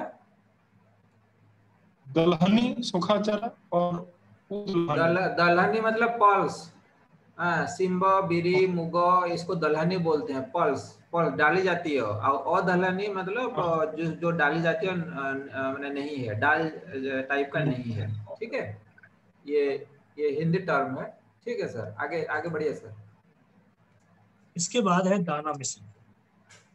दाना मिश्रण जो है वो बकरियों की बेटर हेल्थ के लिए हरा चारा और सूखा चारे के साथ साथ दाने मिश्रण की बहुत ज्यादा जरूरत होती है। और मेनली जो कॉस्ट होती है वो हमें दाने से ही लगती है। जो खाने में हम कॉस्ट मानते हैं ना, वो कॉस्ट जो है वो दाना मिश्रण की ही लगती है। इसीलिए दाना मिश्रण एक सीमित मात्रा में, जितनी पशु को आवश्यकता हो उतनी मात्रा में हमें दाना मिश्रण उसे देना चाहिए। ये बहुत ही ज्यादा जरूरी है। दाने मिश्रण में अगर हम देखें तो प्रोटीन, विटामिन और खनिज लवण भरपूर मात्रा में, और इसी वजह से हम बोलते हैं कि संतुलित आहार का जो मुख्य घटक है वो दाना मिश्रण। सूखा चारा और हरा चारा ये कुछ हद तक डिपेंड करते हैं, बाकी हम जो मेंटेन करने वाले हैं उनमें मेनली संतुलित आहार जो हमें मिलता है वो दाना मिश्रण से ही, यानी दाने से ही हम इसे संतुलित कर सकते हैं। इसलिए इसमें कौन कौन सी चीजें मिलानी है, कितनी मात्रा में मिलानी है, बढ़ते हुए जो मेमने हैं उन्हें कौन सा देना है, गाभिन को कौन सा दूध देने वाली जो है उनको कौन सा देना है, या हमारे जो प्रजनन योग्य ब्रीडर है उन्हें हमें कौन सा देना है, कितनी मात्रा में, ये जो है बहुत ज्यादा जरूरी है। और दाना मिश्रण जो दिया जाता है बकरियों को उनकी उम्र के हिसाब से और उत्पादकता के हिसाब से, क्या है, उसकी उत्पादकता क्या है, उसके हिसाब से जो है वो दाना मिश्रण से दिया। अब हम क्या करेंगे, इस दाना मिश्रण के चैप्टर को, यानी जो भी हम खिला रहे हैं हरा चारा और सूखा चारे को छोड़ करके जो भी हम बकरियों को खिला रहे हैं उसे मैं शुरू से स्टार्ट, यानी छोटे बच्चे, जब बच्चा पैदा होता है वहां से लेकर के और लास्ट तक हम देखेंगे कि कौन कौन सी अवस्था में किस प्रकार से हमें फीडिंग मैनेजमेंट करना, ना सिर्फ दाने का, संपूर्ण जो फीडिंग मैनेजमेंट है उसे हम साथ लेके चलेंगे। हरा चारा और सूखा चारा तो पीछे हो ही गया, उसकी भी मात्राएं हम इसमें लेंगे।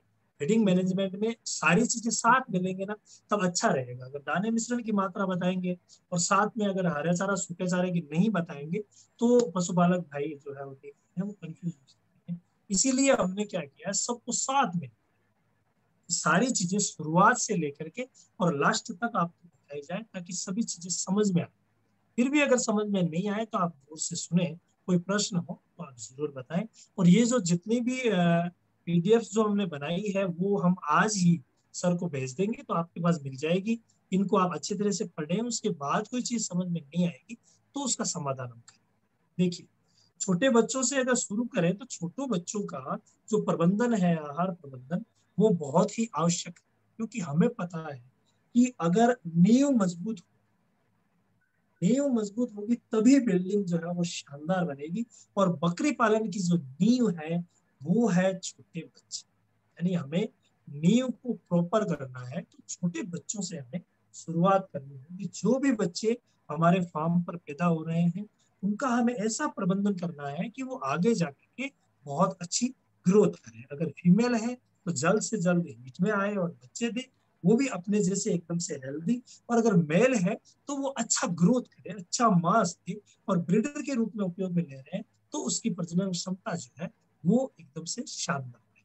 तो उसके लिए शुरुआती दौर में हम लेते हैं खीस, क्योंकि पहले जो फीडिंग हम करवाते हैं बच्चों को वो खीस की ही करवाते हैं, जिसे हम कोलेस्ट्रम बोलते हैं। कोलेस्ट्रम हिंदी शब्द खीस होता है। बकरी के बढ़ते मेमनों की उचित वृद्धि और रोग प्रतिरोधक क्षमता के लिए उनका उचित पोषण अति आवश्यक है। जन्म के तुरंत बाद खीस पिलाना उनकी प्रतिरोधक क्षमता बढ़ाने में सहायक। देखिए, ये शब्द आया है प्रतिरोधक क्षमता, यानी रोग प्रतिरोधक क्षमता। ये शब्द आपको छोटा सा लग रहा है, लेकिन ये शब्द इतना बड़ा है कि बकरी पालन इसके बगैर संभव नहीं। रोग प्रतिरोधक क्षमता को हमें अगर बढ़ाना है तो शुरुआत हमें शुरू से ही करनी पड़ेगी, यानी बच्चों से ही हमें शुरुआत करनी पड़ेगी। और वो शुरुआत खीस के रूप में करेंगे। खीस में इतने ज्यादा मिनरल्स, विटामिन और इम्यूनोग्लोबिन्स, अगर कंटेंट की बात करें तो थोड़ा गहराई में चला जाएगा, उसमें हमें नहीं जाना है। लेकिन आप ये मान लीजिए कि रोग प्रतिरोधक क्षमता जो बच्चे को मिलने वाली है वो भी सिर्फ कुछ समय के लिए नहीं, यानी सिर्फ जब तक वो बच्चा है, किड है, उसी अवस्था में नहीं। ये जो रोग प्रतिरोधक क्षमता खीस के रूप में बच्चे को मिल रही है वो उसे जीवन भर काम, यानी रोग प्रतिरोधक क्षमता जीवन भर काम आएगी। कभी भी कोई छोटी मोटी बीमारी जो है वो उसके नजदीक नहीं। बड़ी बीमारियां हम टीकाकरण से रोकेंगे, लेकिन छोटी मोटी बीमारियां भी तो बहुत ज्यादा होती है। अगर रोग प्रतिरोधक क्षमता अच्छी रहेगी तो कोई भी बैक्टीरियल वायरल इन्फेक्शन उस पर ज्यादा प्रभाव नहीं डाल पाएगा, तो उसकी ग्रोथ और प्रोडक्टिविटी जो है वो कभी भी रुकेगी।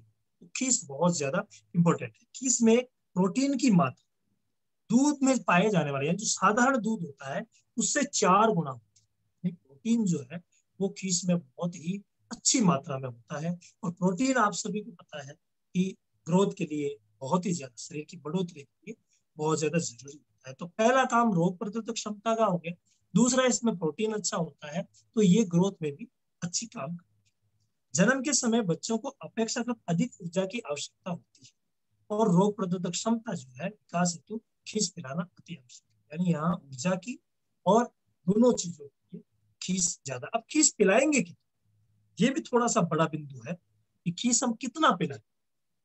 ये कई भाइयों को पता नहीं है, तो वो बता देते हैं। खीस की मात्रा जो है वो बच्चे के भार के अनुसार, बच्चे का जो वजन है वो कितना है। अब वहां पर कई भाई तोलते हैं, तो इतना तोलने की हमें आवश्यकता नहीं है। लगभग हम अंदाजा लगाएंगे कि शरीर के भाग का 10वां हिस्सा हमें पहले दिन 24 घंटे में लगभग में 4 बार खीस खाना है, और 10वां हिस्सा जो है वो, अब जैसे देखिए नॉर्मली हम माने कि अगर ब्लैक बंगाल का बच्चा 1 किलो का ही, तो उसे हम 100 ग्राम पिलाएंगे, 100 ml से। और अगर 2 किलो का है तो उसे हम 200 ml पर डे, एट ए टाइम नहीं, 24 घंटे में 200 ml, यानी 4 बार में करके हम उसे खीस पिलाएंगे। और जो पहली खीस है वो भी अभी आ जाएगी। प्रथम बार खीस बच्चे के जन्म के उपरांत उसके शरीर को पहुंचकर साफ करने के बाद जितना जल्दी संभव हो उतनी पिला देनी चाहिए। यानी कि जो पहली खीस वो बहुत ही जल्दी पिला देनी चाहिए। इसके पीछे भी एक रीजन है। अगर मान लीजिए कई जो बकरी पालक है वो जहर गिरने का इंतजार, गाँव में हम देखते हैं कि अभी जहर नहीं गिरी, बच्चे को दूध कैसे पिलाएं? नहीं, बच्चे की जो खीस होती है जिसमें वो ज्यादा मात्रा में जो प्रोटीन और इम्यूनोग्लोबिन्स होते हैं, मेनली इम्यूनोग्लोबिन की बात करता हूँ, जो रोग प्रतिरोधक क्षमता देते हैं, वो आप आधे घंटे के भीतर भीतर अगर पिला दो तो बहुत ही शानदार रहता है। नहीं तो जो जो समय बीतता जाता है खीस में से इम्यूनोग्लोबिन जो है वो कम होती है। यानी नॉर्मल भाषा में अगर हम यूं कहें तो खीस का जो महत्व है वो कम होता है। 1-2 दार आप जरूर नीचे निकाल सकते हैं कील खोलने के लिए, जिसे हम कील खोलना कहते हैं, वो निकाले और तुरंत हमें बच्चे को, ये बहुत ज्यादा जरूरी है।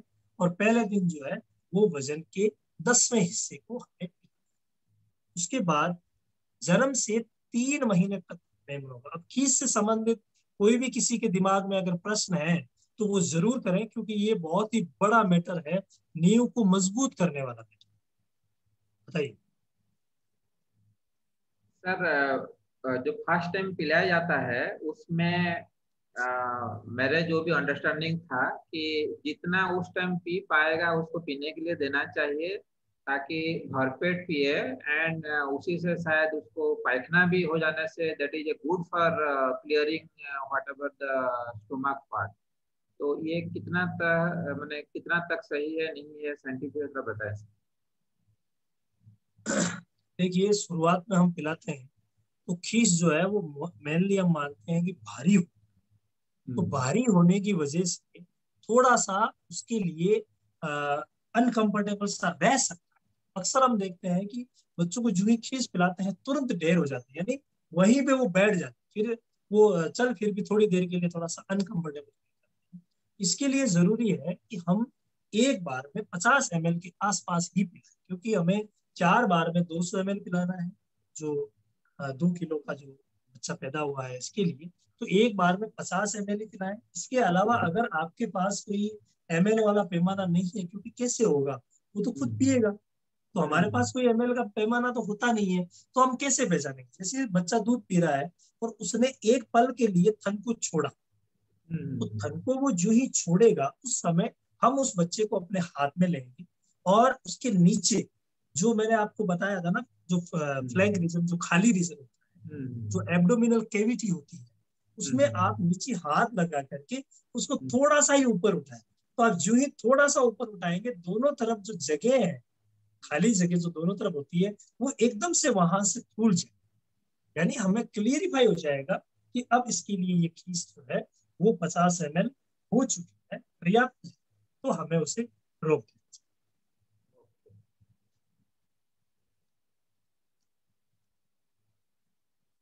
इसके अलावा कोई हो तो सर खीस ये क्या है, कंपनी का कोई मिला बना होता है या बनाना पड़ता है? क्या कह रहे हो? खीस ये बनाना पड़ेगा या मिलता है दाना खीस का? खीस एक्चुअली, खीस जो पहला दूध होता है उसको कोलेस्ट्रॉम बोलते हैं, माँ का जो पहला दूध। लगभग कितना दिन सर बता सकते हैं कितना दिन का दूध को हम लोग खीस बोलते हैं, लेकिन जो पहला तो 1 2 3 दिन का जो है उसको फीस बोला जाता है। हिंदी टर्म है ये, अंग्रेजी में उसको कोलेस्ट्रम बोला जाता है। जी जी। अगर सवाल ये हो सकता है कि अगर माँ बकरी मर गई किसी भी कारण के लिए तो क्या किया जाएगा? हाँ, ये प्रश्न कोई जरूर। अल्टरनेट कुछ है क्या? यस। जी। हाँ, इसका अल्टरनेट है, इसका अल्टरनेट भी बनाया जाता है, जो कि हमारा जो दूध आता है ना, जिसे हम मिल्क रिप्लेसर बोलते हैं, मिल्क रिप्लेसर जो है, तो मिल्क रिप्लेसर से हम उसको बना सकते हैं। एक विकल्प है जो मैं भी आपको आगे बताऊंगा कि विकल्प जो है वो भी हम इसको ले सकते हैं। मिल्क जो रिप्लेसर है उसको भी हम ले सकते हैं। उसमें देखिए हमें लेना क्या है, पहले अगर आप कोई लिखना चाहें या मैं एक अलग पीडीएफ बना दूंगा इसकी, और पीडीएफ बना करके भी, क्योंकि इसमें लोग इंटरेस्टेड है और वास्तव में ये साथ में जुड़ना चाहिए, तो इसकी भी मैं आपको पीडीएफ बना करके दे दूंगा, तो वो आपको मिल भी जाएगी इसके साथ। फिलहाल अगर कोई लिखना चाहता है तो वो लिख भी ले, वो भी अच्छा रहेगा। उसमें हमें लेना क्या क्या, देखिए ये जो है कई वैज्ञानिकों ने और कई डॉक्टर्स ने मिल करके फॉर्मूला बनाया कि अगर मान लीजिए कि कीस नहीं मिल रहा है तो कीस जैसा ही क्या हो सकता है, कीस जैसा विकल्प क्या हो सकता है। तो एक विकल्प जो तैयार किया कीस, उसके लिए हमें क्या क्या चीजें लेनी है वो आप अगर लिखना चाहें तो लिख लें। उसमें हमें जो मिल्क रिप्लेसर मार्केट में मिलता है वो हमें 47%, यानी 47%, लगभग आधे से थोड़ा सा कम हमें जो मिल्क मिलता है, चूर्ण के रूप में मिलता है, वो हमें लेना है। इसके अलावा हमें सोयाबीन का आटा लेना, उसे 9%, सोयाबीन का आटा 9% हमें इसमें जोड़ना है। और गेहूं का आटा जो वो हमें 35% तक, एकदम बारीक पिसा हुआ सोयाबीन, बारीक पिसा हुआ गेहूं, वो भी हमें 35% देना है। और नारियल का तेल उसमें 7%, 7% उसमें नारियल का तेल मिलाना है। और उसके साथ जो है वो खनिज मिश्रण यानी मिनरल मिक्सर, मिनरल मिक्सर में हम अधिकतर जो पाउडर फॉर्म में वही यूज करना है, 2% हमें मिलानी रहती है। और उसके साथ हमें जो चीजें लेनी है, 2 प्रकार के एसिड होते हैं बहुत ही कम मात्रा, यानी 0.2 ml, बहुत ही कम मात्रा में ब्यूटारिक एसिड हमें लेना। और 2 ग्राम जो साइट्रिक एसिड का पाउडर आता है वो भी हमें साथ में मिलाना। इसके अलावा सेक्रोमाइसिस सर्विसिका यानी लेप्टोबेसिलाई का चूर्ण मार्केट में, वो भी उसमें अगर मिल जाए इसकी, तो मिला करके और इन सभी को पाउडर फॉर्म में तैयार किया, यानी सारा जो है ये दूध विकल्प जो मिलाया हमने, इन सब को मिला करके और पाउडर फॉर्म में इसको तैयार किया जाता है। उसके बाद और एक बार जब भी प्लीज, हमें और एक इसको और एक मिलाना, हाँ सुनिए ना, ये हम लोग आपको दे देंगे, ठीक है, क्योंकि नहीं तो ना इसमें टाइम हम लोगों का कवर नहीं हो पाएगा। ये हम अभी बता 4-5 देंगे। चीजें ही है, आप सुनिए, मैं आप आपको कौन सा पीडीएफ टीम से, हाँ में बना कि करके, कौन सा टीम से है, आप उसका प्रधान का ऑफिस से संपर्क करिएगा, नहीं तो मेरा बिल्कुल नंबर में दिया हूँ, संपर्क करिएगा। ठीक बिल्कुल। है। हम आज क्या है एक्चुअली, ये जो चैप्टर थोड़ा सा अलग रह गया था, तो हमने इसकी पीडीएफ बनाई नहीं, बाकी मैं बना करके आपको दे दूंगा, कोई इश्यू नहीं है, आपको मिल जाएगी। बना करके मिल जाएगी। अब हमें जब इसको देना होगा ना, कि विकल्प जो बना तो लिया हम, अब हम उसे देंगे कैसे, तो देने में देखिए उस समय हमें क्या करना, उस समय एक निश्चित रेशियो रहेगा, जो हमारे पास जितने बच्चे हैं उनके हिसाब से हम बनाएंगे। कैसे बनाएंगे, हमें 1 लीटर साफ पानी लेना, उसे पहले हमें गर्म करना, गर्म बॉइल्ड, बॉयल करने के बाद हम उसे हल्का जब गर्म रहेगा, उस समय ये जो हमने बनाया था वो 135 ग्राम, उसमें 1 लीटर में 135 ग्राम मिलाना है, ये ध्यान रखना, 1 लीटर में 135 ग्राम मिलाना है। इसका मतलब अगर मान लीजिए आधा लीटर लेते हैं तो इसका आधा कर दें, अगर आपको सिर्फ 250 ml ही मिलाना है तो इसका 1/4 चूर्ण आप जो है वो उसमें मिला, ये इसमें मिला करके और फिर पिलाना है। पिलाना कितना है वो अभी हम आगे बता देंगे। वैसे आपको बताया हुआ है वजन का 10वां हिस्सा हमें, ये हो गया मिल्क रिप्लेसर से बनाना, ताकि एक विकल्प है ये, हालांकि इसमें कुछ सावधानी की जरूरत पड़ती है, और यही एक निश्चित मात्रा में अगर मिला करके और सही तरीके से अगर हाँ बनाया जाए तो ये बहुत क्या ही अच्छा। इसमें थोड़ा सा ध्यान देने वाला यही बात है सर, ये खीस बनाने का फॉर्मूला बता रहे हैं, जो कि मिल्क रिप्लेसर बोल करके एक प्रोडक्ट ही आता है, जो कि हम लोग उसको अगर दूध का कमी होता है तब तो आगे जाके देते हैं। तो milk replacer 47% is one of the ingredient जिसमें कि हम खीस बना रहे हैं, कोलेस्ट्रॉम बना रहे हैं। तो ये कोलेस्ट्रॉम बनाने के लिए मिल्क रिप्लेसर का यूज हो रहा है। थोड़ा सा जस्ट एक तो ये ध्यान सर। एक मैं जस्ट एक क्वेरीज था, कितना दिन का दूध को हम लोग खीस बोलते हैं, कितना घंटा या कितना दिन हाँ, तक उसके बाद दूध नॉर्मली बोलते हैं? देखिए खीस जो होता है ना, वो गर्म करने के बाद, अगर मान लीजिए हम दूध निकाल रहे हैं तो गर्म करने के बाद फट जाता है, इजीली हम ये मानते हैं। लेकिन नॉर्मली 5 दिन का जो दूध है उसे हम खीस ही मानते हैं, शुरुआत से लेकर के। और 5 दिन का जो दूध है उसे हम खीस मानते हैं। और जो मैंने भी आपको फॉर्मूला बताया है वो शुरुआती अवस्था में 10 दिन तक भी दिया जा सकता है। क्योंकि शुरुआत में क्या करते हैं हम, अगर मान लीजिए कि बकरी की माँ मर गई या माँ को कुछ हो गया, माँ का दूध नहीं मिल रहा है, मेस्टाइटिस से उसके थन खराब है, कोई कारण हो सकता है, तो अगर दूध नहीं मिल रहा है तो उस अवस्था में शुरुआती 5 दिन बच्चे के लिए बहुत ही ज्यादा कठिन होता है। और हम उस समय हड़बड़ाहट में क्या करते हैं, या किसी दूसरी बकरी का दूध पिलाते हैं या किसी गाय भैंस का दूध पिलाते हैं। तो वो कई बार, हमेशा गलत नहीं होता है लेकिन कई बार गलत हो जाता है। इस अवस्था में हो जाता है। अब मान लीजिए हर बकरी 2-3 बच्चे देगी, तो उसके बच्चे भी उससे पालना मुश्किल हो रहे हैं, तो एक बकरी मरने से उसके जो 2 बच्चे हैं या एक बच्चा है, तो उसको भी अगर उसी के साथ लगा दिया जाएगा तो उसके बच्चे कमजोर, तो उसके तो किस्मत खराब है, लेकिन उन जो बच्चों के हैं वो भी डिफेक्ट हो जाते हैं, वो भी जो है उन पर भी असर पड़ता है। इसलिए हम ये मिल्क रिप्लेसमेंट जो है वो यूज कर सकते हैं मेनली 5 दिन में जरूरी है। उसके बाद 5 दिन में उसका शरीर जो है वो उस हिसाब से थोड़ा सा ढल जाएगा, तो उस अवस्था में हम दूसरी बकरी का या बाहर से ला करके या कैसे करके दूध पिला सकते हैं।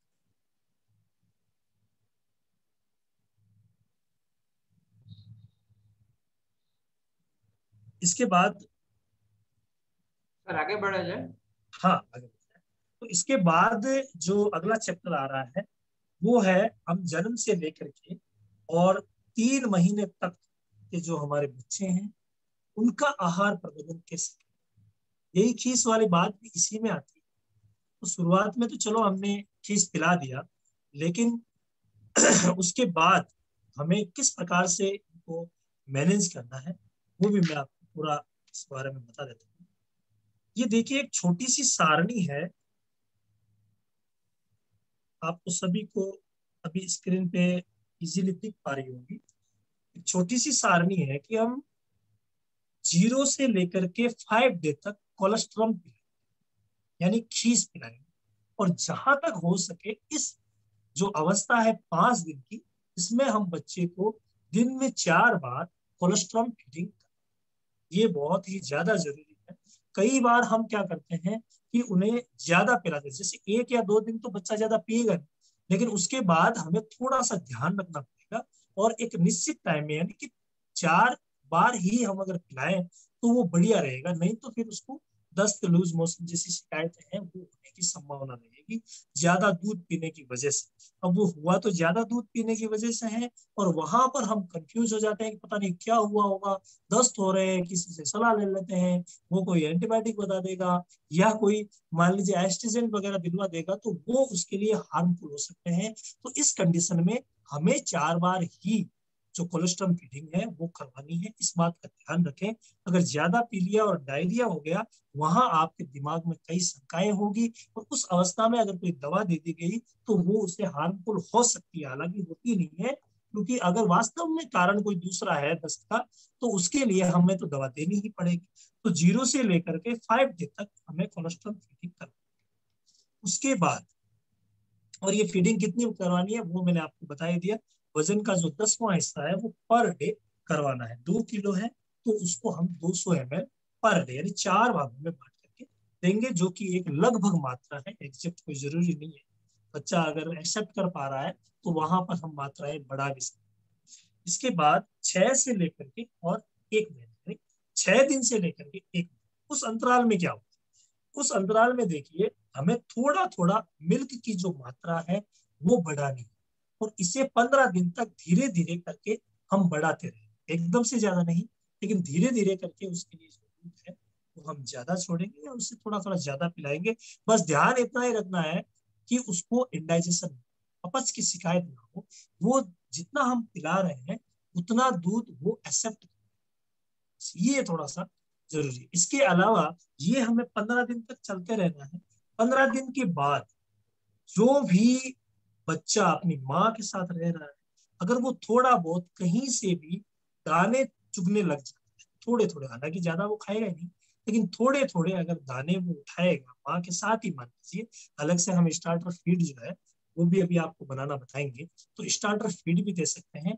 इसके अलावा थोड़ा थोड़ा शुरू करेगा, क्योंकि 1 महीने तक उसे एकदम से हमें भरपेट उस पर नहीं ले जाना है, थोड़ा थोड़ा बस, उसे ज्यादा खाने में नहीं देना है, बिल्कुल थोड़ा थोड़ा। ग्रीन फोडर की बात करें तो इसे एक बार के लिए कैंसिल ही रखें। ड्राई फोडर जो है वो थोड़ा थोड़ा करके वो चोड़ता रहेगा। उससे क्या है कि उसके मुंह की एक्सरसाइज होती रहेगी और सारा ही मैटर जो है वो शानदार बना रहेगा। ये क्रम जो है वो 1 महीने तक चलेगा। इसके बाद 1 महीने से लेकर के 2 महीने के जो बच्चे हैं वहां पर हमें मिल्क की जो मात्रा है वो बढ़ा देनी है। वही किस हिसाब से बढ़ानी है, उनके डाइजेस्ट, यानी वो डाइजेस्ट कर सके बस। कई भाई जो है वो बहुत अच्छा दूध हम जो मात्राएं बता देते हैं उससे 1.5 से 2 गुना तक ले जाते हैं, लेकिन बच्चे में भी तो कैपेसिटी होनी चाहिए उसे एक्सेप्ट करने की, उसे पचाने की। ऐसा ना हो कि वो पचे नहीं तो फिर वो दूध बेकार हो जाता है। तो इसी दरमियान यानी 1 से 2 महीने के बीच में हमें स्टार्टर फीड शुरू कर देना है। जो स्टार्टर फीड का फॉर्मूला मैं भी आपको आगे बताऊंगा, उस फॉर्मूले से हम स्टार्टर फीड घर पे ही बना लेंगे और वो 50 से 100 ग्राम के बीच में दिया जाएगा। और इसे भी ध्यान रखें, कभी भी हमें ऐसा नहीं हो कि सर ने कहा था 1 महीने का हो गया 50 ग्राम दे दो, नहीं देना है। उसकी शुरुआत आपको 5 ग्राम से करनी है। यानी जब भी वो दाना खाने लग रहा है उसे एकदम से ज्यादा दाना नहीं देना है, उसकी जो शुरुआत है वो थोड़े से दाने से। यहाँ पर ये नोटेड पॉइंट होना चाहिए कि थोड़ा सा ही शुरुआत में देना है, उसके बाद धीरे धीरे करके उसकी मात्रा को, 1 से 2 महीने का बच्चा है तो उसे 100 ग्राम तक ले जाया जा सकता है, वो उसके वजन के हिसाब से डिपेंड करेगा। इसके बाद है हरा चारा। हरा चारा 1 से 2 महीने की अवस्था में भी लिमिटेड, जितना वो थोड़ा थोड़ा इधर उधर गया उसने खा लिया बस बहुत है, अलग से उसको देना नहीं है। इसके अलावा सूखा चारा जो है वो भी अलग से नहीं देना है, थोड़ा बहुत इधर उधर से वो खा लेगा, माँ के साथ खा लेगा, या मान लीजिए दे भी रहे हैं तो सिर्फ as a exercise, mouth exercise, बस उतना ही देना है कि वो थोड़ा सा उससे एक्सरसाइज कर ले। क्योंकि इस अवस्था में क्या होगा, जैसे 2 महीने तक तो रूमन का डेवलप जो है डेवलपमेंट बिल्कुल भी नहीं होगा, बहुत ही कम होगा। धीरे धीरे करके रूमन बढ़ता है, मैंने आपको पहले ही बताया था। क्योंकि जो शुरुआत में जब बच्चा पैदा होता है उस समय उसके जो चारों पेट होते हैं उसमें से जो ट्रू स्टमक होता है, एबोमिज्म, वही सबसे बड़ा और वही कारगर होता है, बाकी कम होते हैं। तो इस अवस्था में हमें क्या करना है, यहाँ पर दाने को तो शुरुआत में दूध के साथ शुरू कर सकते हैं, बाकी हरे चारे और सूखे चारे को हमें कम देना है, लेकिन धीरे धीरे करके उसे हैबिट में लाना है ताकि अंदर से रूमन ग्रोथ करे, उसके अंदर माइक्रोफ्लोरा बने। उसके बाद है 2 से 3 महीने, तो दूध की कैपेसिटी 3 महीने तक बढ़ाते ही रहना है। यानी यहाँ पर डे 500 ml तक दूध हो जाएगा। जो बकरी के कितने बच्चे हैं, आपके पास कितनी उपलब्धता है, या आपका बच्चा कितना एक्सेप्ट कर पा रहा है, इन तीनों चीजों को देखते हुए हमें दूध की मात्रा को बढ़ाना है। स्टार्टर फीड जो हम दे रहे हैं उसे भी धीरे धीरे करके वजन के हिसाब से बढ़ाते हैं। इसके बाद ग्रीन फॉडर जो है वो आप 2 से 3 महीने के बीच में के लिए अलग से शुरू कर सकते हैं। 250 ग्राम के आसपास ग्रीन फॉडर, और ड्राई फॉडर जो है वो हम 100 से 150 ग्राम के आसपास दे सकते हैं। ये मात्राएं आप अपने विवेक के हिसाब से डिसाइड कर सकते हैं, बच्चे के वजन के हिसाब से डिसाइड कर सकते हैं, वो कितना उसका पेट एक्सेप्ट कर रहा है उसके हिसाब से आप इन मात्राओं को डिसाइड कर सकते हैं। उसके बाद लगते ही मैं आपको स्टार्टर फीड की विधि भी बता देता हूँ कि इसमें हमें क्या क्या ऐड करना है। देखिए शुरुआती जो 4 चीज वो आपको भी स्क्रीन पे दिख रही है, मक्का हमें 32%, यानी अनाज जो हम लेते हैं उनमें हमें मक्का ही लेना है। बाकी उपलब्धता के हिसाब से आप बदलाव कर सकते हैं, कोई दिक्कत नहीं, लेकिन मक्का हमें 32% लेना ही है। इसके बाद जो अक्सर बकरी पालक नहीं खिलाते वो है खली। खली भी हमें थोड़ा खिलाना बहुत ज्यादा जरूरी है। तो खली जो है वो हमें 25%, 25% खली हमें खिलानी है इस अवस्था में जो स्टार्टर फीड बनाना है। चोकर भी हम उसे 20% रखेंगे और दालों की जो चूरी है वो भी हम 15% रखेंगे। इसके बाद नेक्स्ट जो नंबर आता है वो है मिनरल मिक्सर। मिनरल मिक्सर जो ग्रोइंग स्टेज में है उनके लिए बहुत ही ज्यादा जरूरी है। और यहाँ तक कि मिनरल्स की बात चली है तो इस स्टेज में जो स्टार्टर फीड देने की जो स्टेज है शुरू से लेकर के 3 महीने तक, यहाँ पर मिनरल मिक्सर ऐड करना जरूरी है।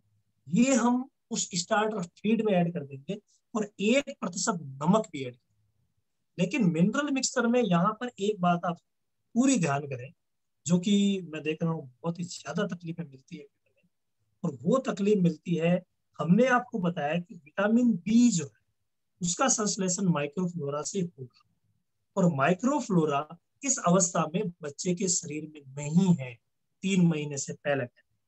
तो जब नहीं है इसका मतलब विटामिन बी जो बनने वाला था उसमें विशेष तौर से जरूरत पड़ती है विटामिन B1, B6, B12 की। इसीलिए बच्चों में अकड़न, बच्चों में ताड़े आना, बच्चों में जैसे B1 डेफिशिएंसी थायमिन जो पोलियो एन्सेफेलोपैथी बीमारी होती है जिसके बारे में हम आगे बढ़ेंगे, ये बच्चों में ज्यादा होती है क्योंकि विटामिन बी उनमें बनता नहीं है। हम उसे जो खिला रहे हैं उसमें विटामिन बी है नहीं क्योंकि हरा चारा उन्हें मिल नहीं रहा है, सूखा चारा हम बहुत ही कम दे रहे हैं क्योंकि वो कम ही खाते हैं। तो दूध से जितना मिलता है उतना ही मिलता है, तो इसीलिए हमें विटामिन बी जो है वो अलग से देना बहुत ज्यादा। जैसे हुमन वाले जो सिरप आती है पोलिब्यून, बच्चों में क्या होता है, हम हुमन वाली पोलिब्यून दे विशेष तौर से बात चली हुई है इसलिए बता रहा हूँ। तो यहाँ पर इस फीड में जो हम बना रहे हैं स्टार्टर फीड, इसी में हम पोलिब्यून की मात्रा बच्चे को शुरू अवस्था में 1 ml से शुरू करेंगे, 15 दिन का होने के बाद 2 ml देंगे, 1 महीने के बाद उसे हम 3 ml तक दे सकते हैं। जब वो 2 से 3 महीने का हो जाए तो हम 4 ml तक पर डे, यानी दिन में 1 बार दे रहे हैं तो 4 ml देंगे, अगर हम 2 बार दे रहे हैं तो 2-2 ml दे सकते हैं। ये बात जुड़ती है इसके साथ, यानी मिनरल मिक्सर के साथ। मिनरल मिक्सर हमने स्टार्टर फीड में मिला दिया, जबकि अलग से आप मेरी रिक्वेस्ट में ये भी जरूर जोड़ें तो बहुत ही अच्छा लगेगा।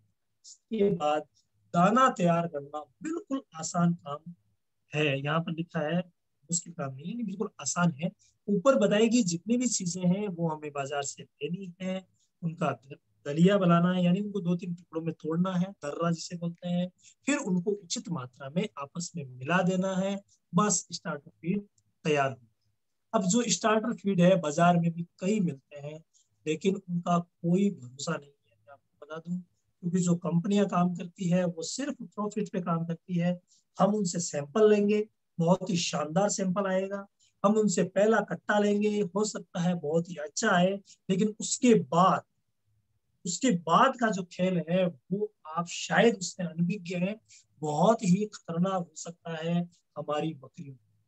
और ज्यादातर हम किसी को इस्तेमाल करते हैं तो एक बार इस्तेमाल कर दिया, हाँ स्टार्टर ले आए बाजार से, हमने देना शुरू कर दिया, पहले हमने पूरी जांचें कर लिया अच्छा, लेकिन बाद में फिर वो जो रेगुलेटरी बनी और वहां से मामला खराब हो जाएगा, क्योंकि ये कंपनियों की जो मामला है बहुत ही खराब है। इसीलिए मैं चाहता हूँ आप खुद जितने अनाज खुद पैदा कर रहे हैं वो जितनी आपकी खपत है उसके हिसाब से अपने घर पे रखें।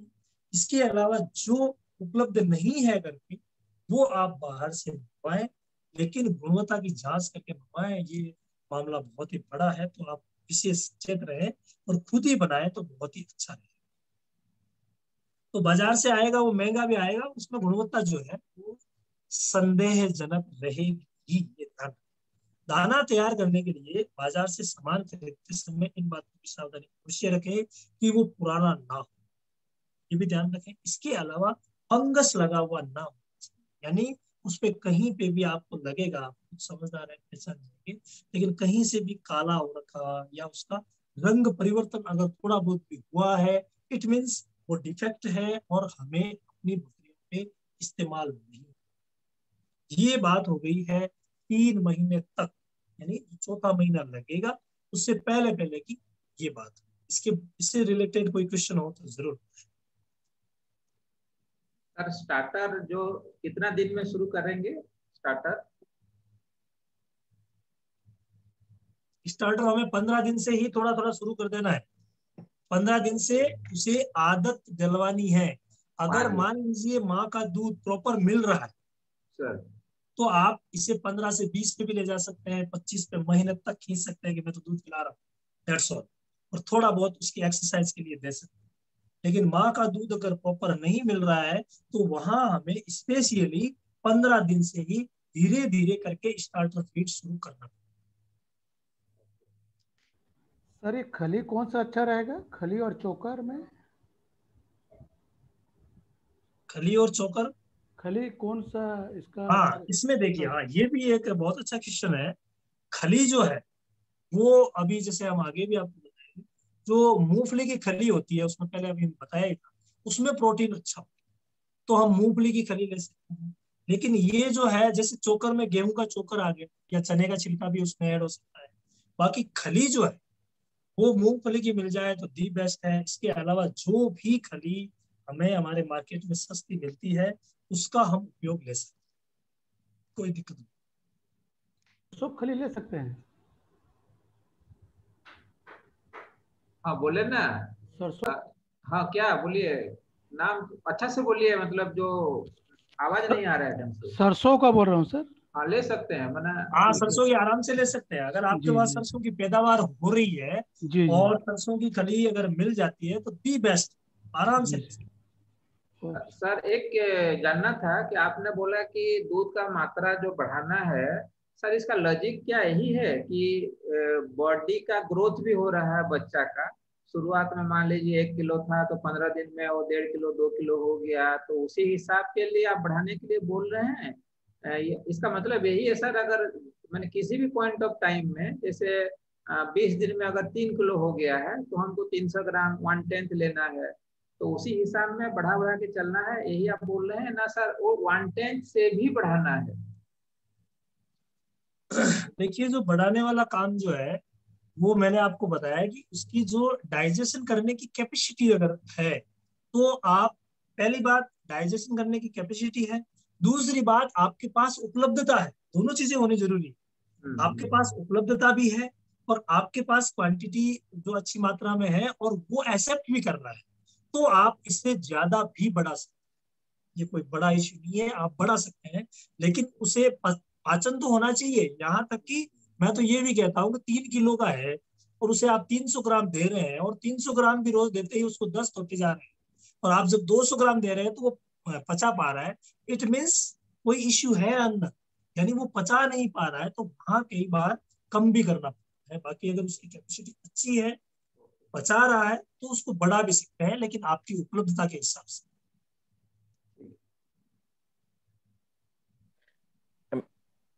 मेरा थोड़ा सा एक तो बोलना था कि ये जो एक्चुअली चोकर खल्ली, ये थोड़ा सा अगर इंग्लिश में आ जाएगा तो अच्छा होता, क्योंकि ये तो बहुत शुद्ध हिंदी है, तो हाँ ये थोड़ा वो समझना हो होता जाएगा, वो हो है। अजित जाएगा। हो जाएगा ना वो? हाँ आराम से हो जाएगा। देखिए हाँ कभी इंग्लिश बोलने से हिंदी में डिमांड आता है, कभी हिंदी बोलने से इंग्लिश हाँ में वो तो डिमांड आ रहा है। समझ रहा हो है, फिर जाएगा भी हो जाएगा। थैंक फली यू का अजित, मतलब थैंक है यू। डी ऑइल्ड केक है, चोकर का मतलब है राइस ब्रान है, व्हीट ब्रान है ना? ओके ओके सब ओके सब हो जाएगा। Okay, thank you Ajit. Yes. Sir कई बार ऐसा होता है कि गांव में लोग जब खली सिर्फ खिलाते हैं तो उनका बकरियों का या बकरे का पेशाब वगैरह रुकने का इस तरह का दिक्कत आता है। खली का एक्सेस। देखिए ऐसी दिक्कत अगर आप कहें तो कई लोग मुझे कहते हैं मक्का खिलाते हैं दिक्कत आती है, कई लोग कहते हैं चोकर खिलाते हैं दिक्कत आती है, कई लोग कहते हैं खड़ी खिलाते हैं दिक्कत। बाकी ऐसा कुछ भी नहीं है, अगर आप संतुलित रेशियो बना लें, जो हमने मात्राएं बताई, देखिए यहाँ पर लिखा हुआ है 32%, 32 क्यों लिखा, 30 भी लिख देते, 40 भी लिख देते, 25 भी लिख देते।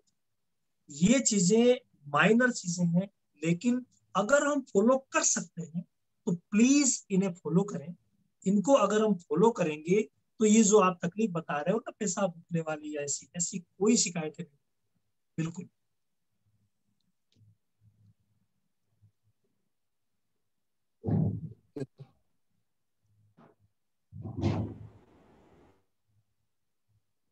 इसके बाद हम लेते हैं, प्रश्न आते रहेंगे, जिनके दिमाग में जो है वो बिल्कुल रखें, अगली बार उठेंगे तब ले लेंगे। 4 से 6 महीने तक के जो मेमने हैं, 4 से 6 महीने तक के, उनको हमें किस हिसाब से देना चाहिए? देखिए, इस उम्र में वजन में अधिक वृद्धि, यानी 4 से 6 महीने के स्टेज में सबसे ज्यादा वजन बढ़ता है। इट मीन्स इस स्टेज में सबसे ज्यादा प्रोटीन, कार्बोहाइड्रेट, यानी जितने भी पोषक तत्व हैं उनकी सबसे ज्यादा जरूरत पड़ेगी। तो यहाँ पर हमें बहुत ही अच्छी तरीके से, शुरुआती अवस्था थी कोलेस्ट्रॉल वाली, वो हमने अच्छे तरीके से बच्चे को दे दिया। उसके बाद सीधा यहाँ पे ये स्टेज बहुत ज्यादा इंपॉर्टेंट है। तो यहाँ पर हमें अच्छी किस्म के हरे चारे, जैसे रिस्का, बरसिम, लूसन की हमें अच्छी मात्रा में पूर्ति करनी है, ताकि प्रोटीन मिल सके, और प्रोटीन से ही हमें पता है कि वृद्धि हो। इसके अलावा जितने भी दलहनी चारे, उनको आप इस स्टेज में थोड़ा सा अहमियत, जो ग्रोइंग स्टेज में है बच्चे, उनको दें। इसके अलावा एक्चुअली जो ब्रीडिंग पर्पज के लिए रखते हैं या अपने घर पे रखते हैं बकरियों, उनको छोड़ करके जिन्हें अगर बेचना है तो वो इस स्टेज में अगर अच्छा ध्यान दे देंगे तो उसका दाम जो है वो अच्छा मिलेगा, क्योंकि अक्सर हम इसी स्टेज में बेचते हैं, 6 महीने से आगे जाकर के बेचते हैं। तो यहाँ हमें विशेष ध्यान देना है। अब अगर मान लीजिए दलहनी जो चारा है उसकी उपलब्धता नहीं है, तो हम दाना थोड़ा सा बढ़ा देंगे, और अच्छा गुणवत्ता वाला जो दाना मिश्रण अभी मैं आपको बताने जा रहा हूँ, वो दाना मिश्रण तैयार करके भी हम यहाँ पर प्रोटीन कर सकते हैं। ग्रोथ के लिए जितने भी पोषक तत्व चाहिए वो हम दाने के रूप में दे सकते हैं। तो यहाँ पर जो दाना है, बढ़ती हुई बकरियों का जो दाना है, जो ग्रोइंग स्टेज में हम उसे देंगे, उसे बनाने के लिए देखिए वही लगभग रेशियो आ रहा है, लेकिन यहाँ थोड़ा सा अनाज बढ़ा दिया, यानी अनाज की मात्रा इस स्टेज में बढ़ानी है। और अनाज यहाँ पर क्यों लिखा है, यहाँ पर स्टेज शुरुआती जो स्टेज थी वहां पर हमने मक्का लिखा था, यहाँ अनाज लिखा है। इट मीन्स जो भी अनाज मिलता है, जैसे वो जौ हो सकता है, वो बाजरा हो सकता है, वो गेहूं हो सकता है, वो मक्का हो सकता है। इसके अलावा मैं तो यहाँ तक कहता हूँ कि इस 37% में जो भी चीजें आपके पास उपलब्ध है वो सारी मिले, यानी तीनों चारों को मिला दें, बहुत ही शानदार, उससे ग्रोथ जो है वो अच्छी होगी। लेकिन हमें अपनी जेब के ऊपर भी ज्यादा वजन ना पड़े, उनको देखते हुए अनाज का चुनाव करें जो हमारे एरिया में मिले। इसके अलावा खली, वही खली वाली बात आ गई, हमें 25% लेनी है, देसी भी आप ले सकते हैं। मूंगफली की सबसे बेस्ट रहती है बकरियों के लिए। उसके बाद है चना, चना हमें 15%, 15% चना भी हमें इसमें ऐड करना है, और 20% ऐड करना है हमें चौका। मिनरल मिक्सर वाली वही बात आ गई, हमें 2% मिनरल मिक्सर देना है, और 1% हमें नमक देना है। इसके अलावा नमक में अगर हम देखें, नमक वाली बात इस स्टेज में, यानी इस एज के जो बच्चे हैं, वहां पर आप प्रयास करें कि तीनों प्रकार के नमक दे सके, मतलब आपको आहार में नहीं मिला। यहाँ तो नमक 1% की जगह अगर आप ½ % भी कर देंगे तो चल जाएगा, लेकिन उन्हें चाटने के लिए रखें। और चाटने के लिए हम 3 चीजें हमेशा बताते हैं, उनमें से पहली है काला नमक, दूसरी है सेंधा नमक, और तीसरी है फिटकरी। ये जो तीनों चीजें हैं, ये आप चाटने के लिए जो भी हमारे फीडर बने हुए हैं उनमें रख सकते हैं, हम कहीं पे भी लटका सकते हैं, जो भी हमारे पास एंगल वगैरह है, यानी ये फीडर की भी हो सकती है या कोई भी एंगल है तो उससे लटका करके भी हम रख सकते हैं। नीचे भी रख सकते हैं, लेकिन नीचे रखने से कई बार खराब हो जाते हैं, बकरियां दूसरी टोकरी वगैरह तो थोड़ा सही नहीं होता। तो आप या तो फीडर के अंदर रखें या फिर लटकाएं। तो ये तीनों चीजें लटका सकते हैं। साधारण नमक, अगर ये तीनों लटका रहे हैं उस स्टेज में साधारण नमक की जो मात्रा है वो कम कर, यानी आधा, 0.5%। बाकी ये तीनों चीजें तो बहुत ही ज्यादा इंपॉर्टेंट है। कई कहते हैं फिटकरी से अच्छा नहीं रहता, कई कहते हैं काला नमक अच्छा नहीं रहता। ज्यादा तो ज्यादा हमें देना नहीं है, जिसको जितनी जरूरत होगी वो चाट ले।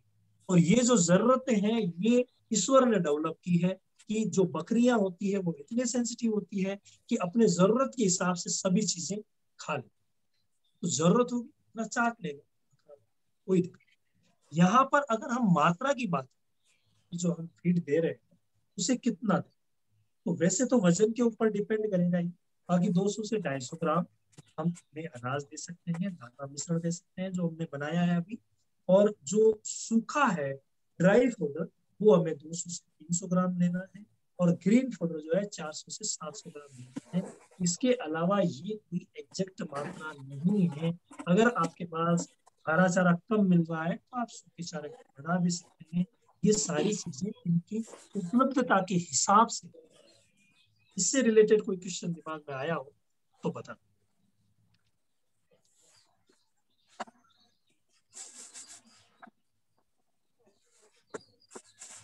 इसके बाद नेक्स्ट है 7 से लेकर के। अजीत जी आवाज आ रही है ना मेरी? हाँ सर, थोड़ा सा एक मेरा एक क्वेश्चन है सर। आप जब अनाज बोल रहे हैं सर, आप जो अनाज का नाम लिए, लेकिन सर ये मीन कर रहे हैं कि चावल तो नहीं देना है सर, चावल तो नहीं देना है। देखो जहां तक हो सके चावल देने से बचे, यस, वो अच्छा रहेगा। और सर एक जो मड़ुआ होता है, व्हाट अबाउट मड़ुआ सर, रागी? मड़ुआ मीन्स रागी, रागी millet sir, millet, finger millet. हाँ रागी, रागी, यस। हाँ रागी। वो एक्चुअली क्या है कि हम अगर चाहें तो मिला सकते हैं, लेकिन जहां तक हो सके हमें इन 4-5 चीजों पे ही फोकस करना है। ये ग्रोथ के लिए अच्छी रहती है। ठीक है, ठीक है। क्योंकि जो व्यावसायिक बकरी पालन कर रहे हैं, जैसे यूं ही हम बकरियां रख रहे हैं घर पे तो कोई दिक्कत नहीं है, लेकिन व्यावसायिक बकरी पालन के लिए ये थोड़ा सा रेशियो जो है वो ज्यादा डिपेंड। ठीक है। मगर सॉरी सर, छत्तीसगढ़ में तो खाली चावल ही ज्यादा मिलता है, मक्का भी कम है, रागी भी कम है, जौ भी देखिए कम है। अगर चावल ज्यादा मिलता है, हमारी मजबूरी है चावल खिलाना, तो आप ये विशेष ध्यान रखें कि चावल का जो छिलका है उसे अलग कर लें। उसके बाद जो है वो भी मिला सकते हैं, लेकिन जहां तक हो सके उसका परसेंटेज कम रखें। जी सर। यस सर, आगे बढ़ सकते हैं।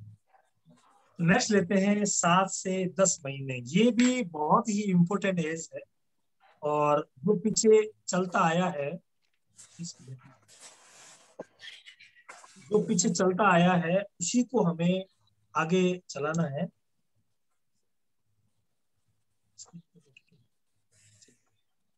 उसी को हमें आगे चलाना है, लेकिन कुछ जो चीजें हैं वो हमें जोड़नी है। इस आयु का जो बच्चा है मांस के लिए यानी बेचने के लायक, इस समय हमें उसको जो आहार देना है वो ऐसा देना है जिससे उसके वजन में एक्स्ट्रा ग्रोथ, यानी उसकी बाजार में कीमत जो है वो अच्छी मिले। उसको कीमत बाजार में अच्छी मिले उसके लिए हमें विशेष ध्यान देना है। और वो ध्यान देने में हमें जो खिलाना है वो रेशियो आपके सामने है। वही मक्के को हम ज्यादा, इस दाने को हम फिनिशर दाना भी कहते हैं, कि इसके बाद एक अलग स्टेज में पशु चला जाए।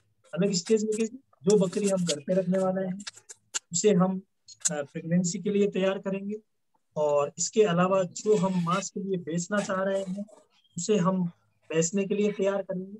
यानी ये स्टेज बहुत ही ज्यादा इम्पोर्टेंट है।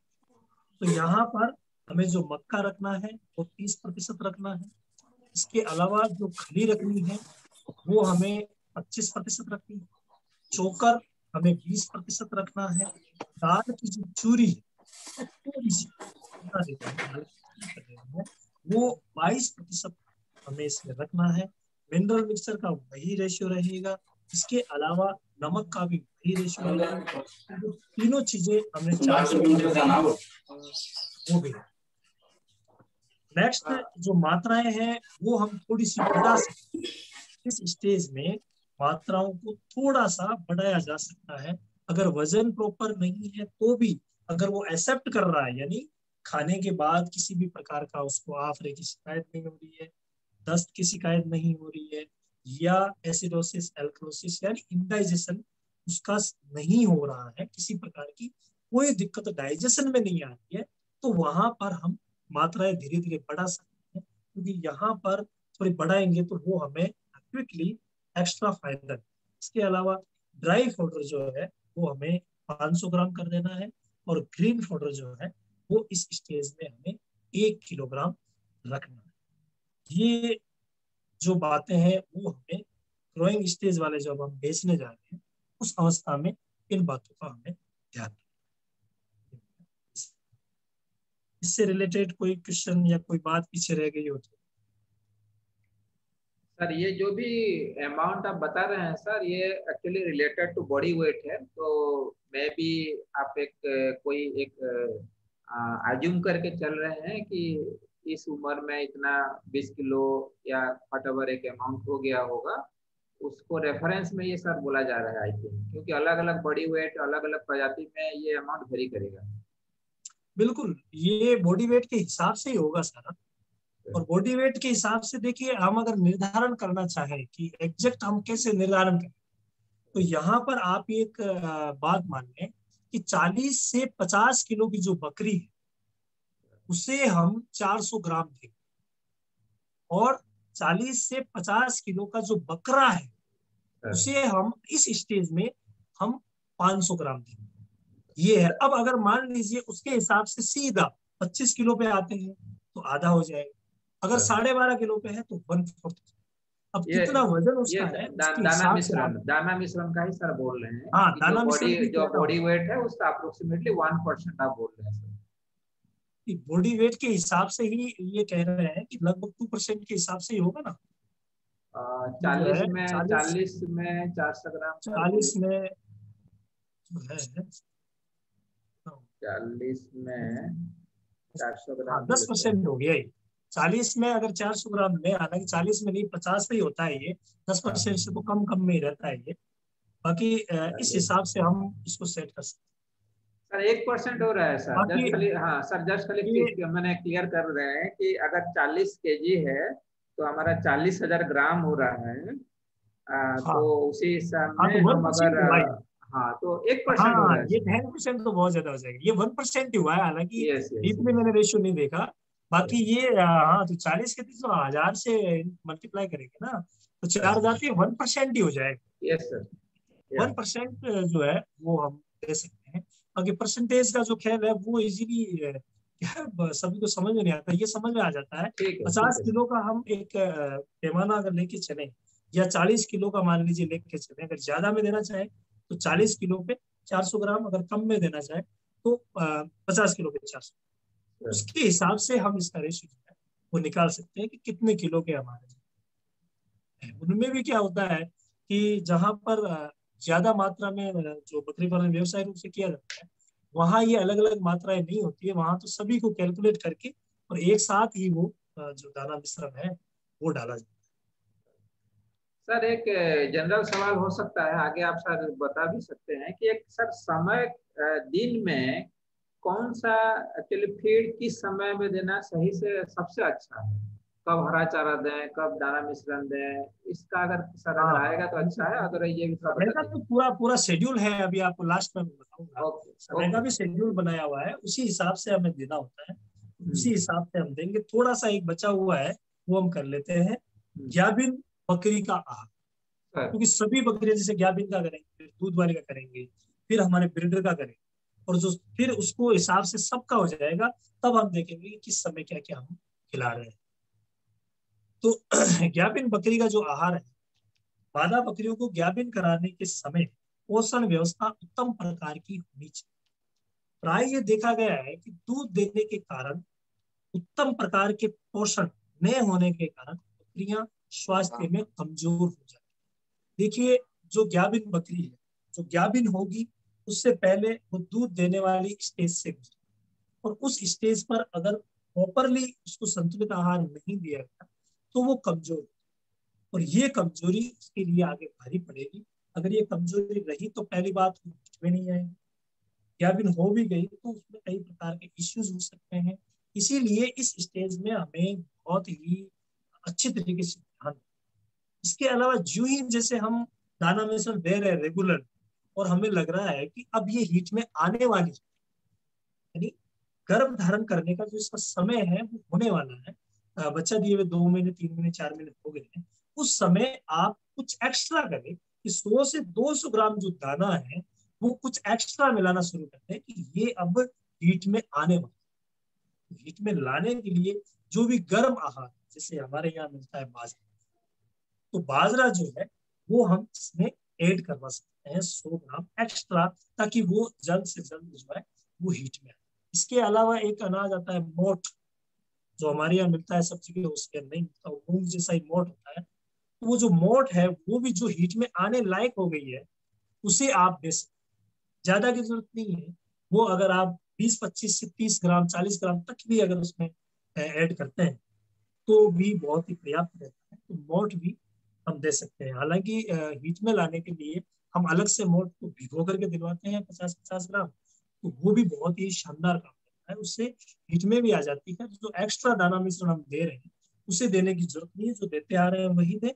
उसमें 50 ग्राम पर डे के हिसाब से हम मोठ ऐड कर देते हैं, जो कि भिगो करके दिए जाते हैं। एक दिन भिगोते हैं और फिर दूसरे दिन दे दिए जाते हैं, तो गर्भ धारण करने में वो बहुत ही अच्छा लगता है। इसके अलावा जब वो प्रेग्नेंट हो गई, रेगुलरली चलता रहेगा, लेकिन प्रेगनेंसी की लास्ट स्टेज में जब 1.5 महीना बचता है, उस समय बच्चे की ग्रोथ जो है थोड़ी तेज होती है, तो वहां पर भी हमें ध्यान रखना है कि वहां पर भी इसके लिए दाना मिश्रण की जो है वो एक्स्ट्रा व्यवस्था करनी है।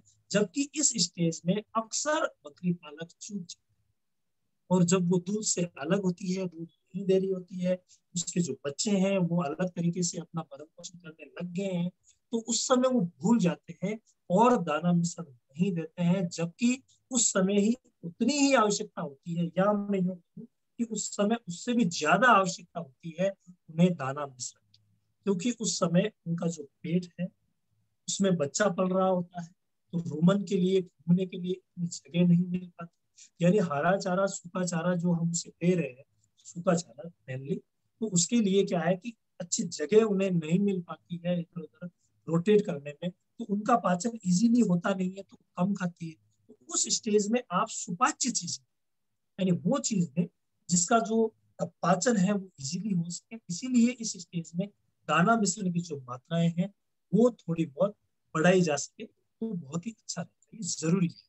और अगर हम बात करें ग्याबिन को, जो दाना मिश्रण देना है, उसमें अगर हम बात करें तो पहला 32% अनाज लेंगे। अनाज में भी देखिए ग्याबिन के लिए सबसे बेस्ट रहता है जौ। अगर आपके एरिया में जौ मिल जाए तो बहुत ही अच्छा रहेगा। सेकंड नंबर पे आता है गेहूं, थर्ड नंबर पे आता है मक्का। ये तीनों चीजें जो है वो हम दे सकते हैं इजीली, लेकिन अगर जौ मिल जाए तो बहुत ही अच्छा रहेगा। गर्भ का जो अंतिम 20-25 दिन या महीना है उसमें हमें जौ नहीं खिलाना है, बाकी आप जौ आराम से दे सकते हैं। इसके बाद खली, कोई सी भी खली यहाँ पर दी जा सकती है उपलब्धता के हिसाब से। चोकर, दाल की चूरी, मिनरल मिक्सर, और ये सारी चीजें वही है जो हम रेगुलर करते हैं। अब जो फीड है ग्याबिन, वो हमें 400 से 500 ग्राम तक रखना है, यानी थोड़ा सा ज्यादा रखना है। हालांकि अगर बजट में नहीं है तो थोड़ा कम कर सकते हैं, जरूरी नहीं है कि इतना दें, लेकिन अगर अच्छा हमें ग्रोइंग रिजल्ट है तो थोड़ा सा एक्स्ट्रा दे सकते हैं। बाकी बजट में नहीं तो कम भी कर सकते हैं। यहाँ पर ड्राई पाउडर 1 किलो है और ग्रीन पाउडर 2 किलो, थोड़ी सी मात्रा इनकी भी जो है ग्याबिन के लिए बढ़ाई गई है, जितना वो 50 है, ये ग्याबिन का।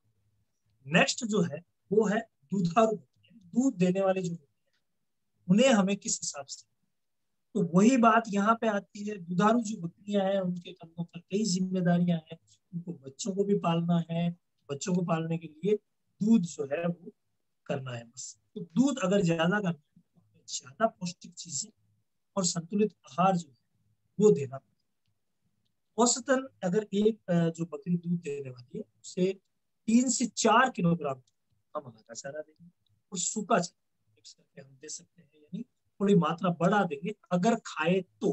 बाकी आप अपने विवेक और उपलब्धता के हिसाब से इसे सेट कर सकते हैं।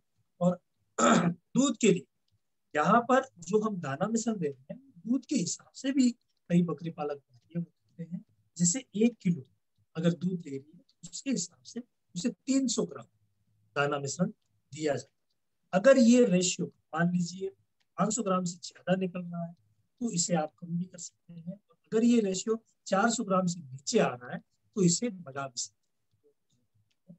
बाकी जो दाने की मात्रा है वो दिन में 2 बार यहाँ पर जो दूध देने वाले हैं वो देना बहुत ज्यादा जरूरी है। इसके अलावा नेक्स्ट जो है दूध देने वाली बकरियों की जो सामग्री तैयार करनी है उसमें अनाज है। और अनाज में देखिए थोड़ी सी चीज हमने जोड़ी है, जो 35% दे रहे हैं उसमें 5% अगर मेथी को लिया जाए तो दूध देने वाली बकरियां उनमें अगर मेथी ऐड की जाए, अगर उपलब्ध हो तो, जरूरी नहीं अगर ज्यादा महंगी है तो आप छोड़ सकते हैं, उपलब्ध हो तो मेथी ऐड करेंगे तो उससे बहुत अच्छा दूध में और फायदा मिलेगा, पौष्टिकता बढ़ेगी। बाकी जो अनाज है वहाँ मक्का, गेहूं या बाजरा जो भी उपलब्ध हो वो लिया जा सकता है। खलीज जो है वही 25% रखनी है। यहाँ पर चोकर और दाल की चूरी भी उपलब्धता के हिसाब से 17 और 20% मिला सकते हैं। वही जो मिनरल मिक्सर है और नमक। इसके अलावा जो फीड दे रहे हैं वो मैंने अभी आपको बताया 400 ग्राम के इक्विवेलेंट हमें देना है। और जो ड्राई फॉडर है वो 1 किलो और 2 किलो, ये भी उपलब्धता के हिसाब से इनकी मात्राएं ऊपर नीचे हो सकती। अब हम लेते हैं बकरे का। बकरे को जो हम खिलाएंगे वो बकरा जो प्रजनन में काम आ रहा है उसके लिए भी हमें डाइट प्लान बहुत ज्यादा जरूरी है। इसमें बकरे जो है प्रजनन के लिए काम में लिया जाता है, वो अगर हम अच्छी प्रणाली यूज करें यानी ग्रेजिंग और स्टॉल फीडिंग दोनों को हम यूज करें तो वहां पर बकरे कभी भी बाहर चरने के लिए जाए नहीं जाते हैं, आमतौर पर नहीं ले जाए जाते हैं। तो उनके लिए जो है वो हरा चारा, सूखा चारा की जो आवश्यकता है 400 से 500 ग्राम तक दाना मिश्रण में देना पड़ता है। तो ये हमें सारा जो है वो घर पे ही करना। बाकी जो तैयार कर रहे हैं हमें हमें मक्का अच्छी मात्रा में रखना होता है। वही रेशियो जो पीछे हमने बताया था वही रेशियो इनके लिए रखना है।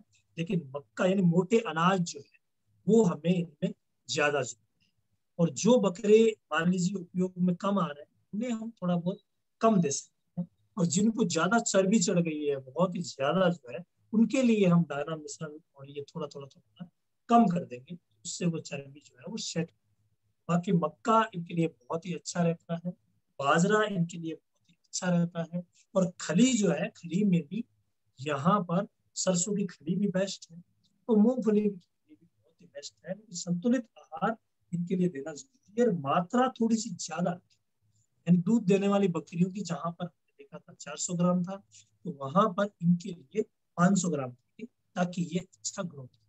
और सूखा चारा और हरा चारा जितना भी खा सकते उतना इनके लिए रखना जरूरी है। हमें वेस्टेज भी नहीं छुड़वाना है और सारा जो ये खा सके ये बहुत ज्यादा जरूरी है। अब दाने से रिलेटेड कोई क्वेश्चन हो तो बताइए।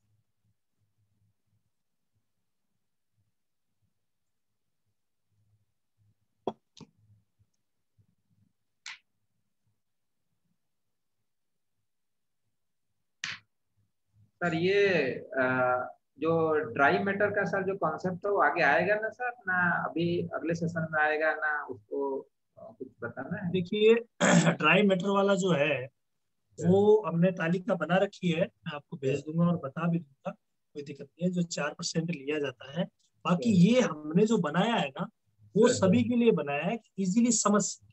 हाँ। ड्राई मैटर में क्या होता है, ड्राई मैटर होता क्या, ड्राई मैटर होता है कि किसी भी चारे में से, किसी भी दाने में से, किसी भी हरे चारे में से नमी को निकाल दिया जाए। अगर नमी को निकाल दिया जाए उसके बाद जो बचता है वो होता है ड्राई। ड्राई मैटर जो है वो 4% देना जरूरी है। यहाँ पर कई बार जैसे हम हरे चारे की मात्रा बढ़ा रहे हैं तो वहां पर जो ड्राई मैटर है वो थोड़ा सा डिस्टर्ब हो जाता है। तो उसकी बजाय हम अगर वजन के हिसाब से देना शुरू करें तो ये बहुत ही अच्छा रहेगा। तो इसी हिसाब से अगर हम पूरा कैलकुलेट करें तो बढ़िया रहेगा। बाकी ड्राई मैटर जो है वो 4% दिया।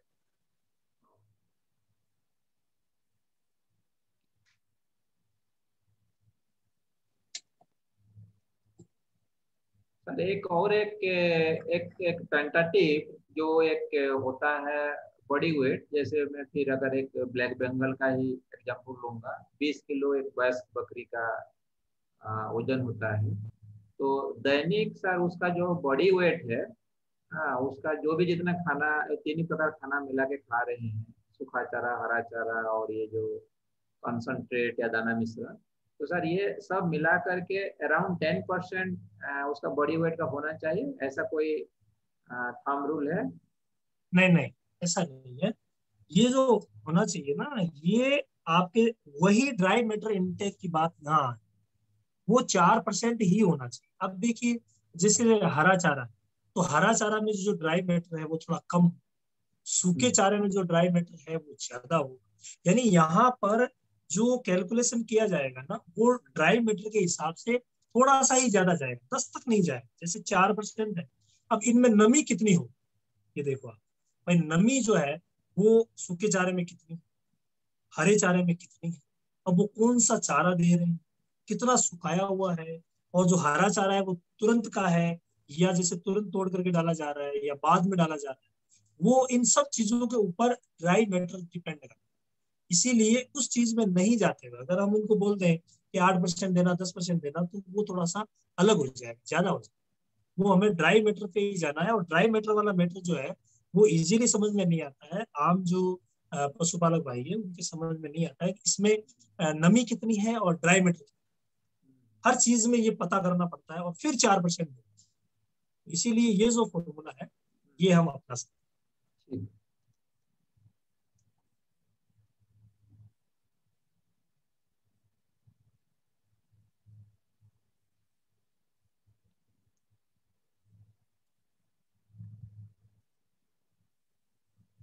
इसके बाद आते हैं हम पानी।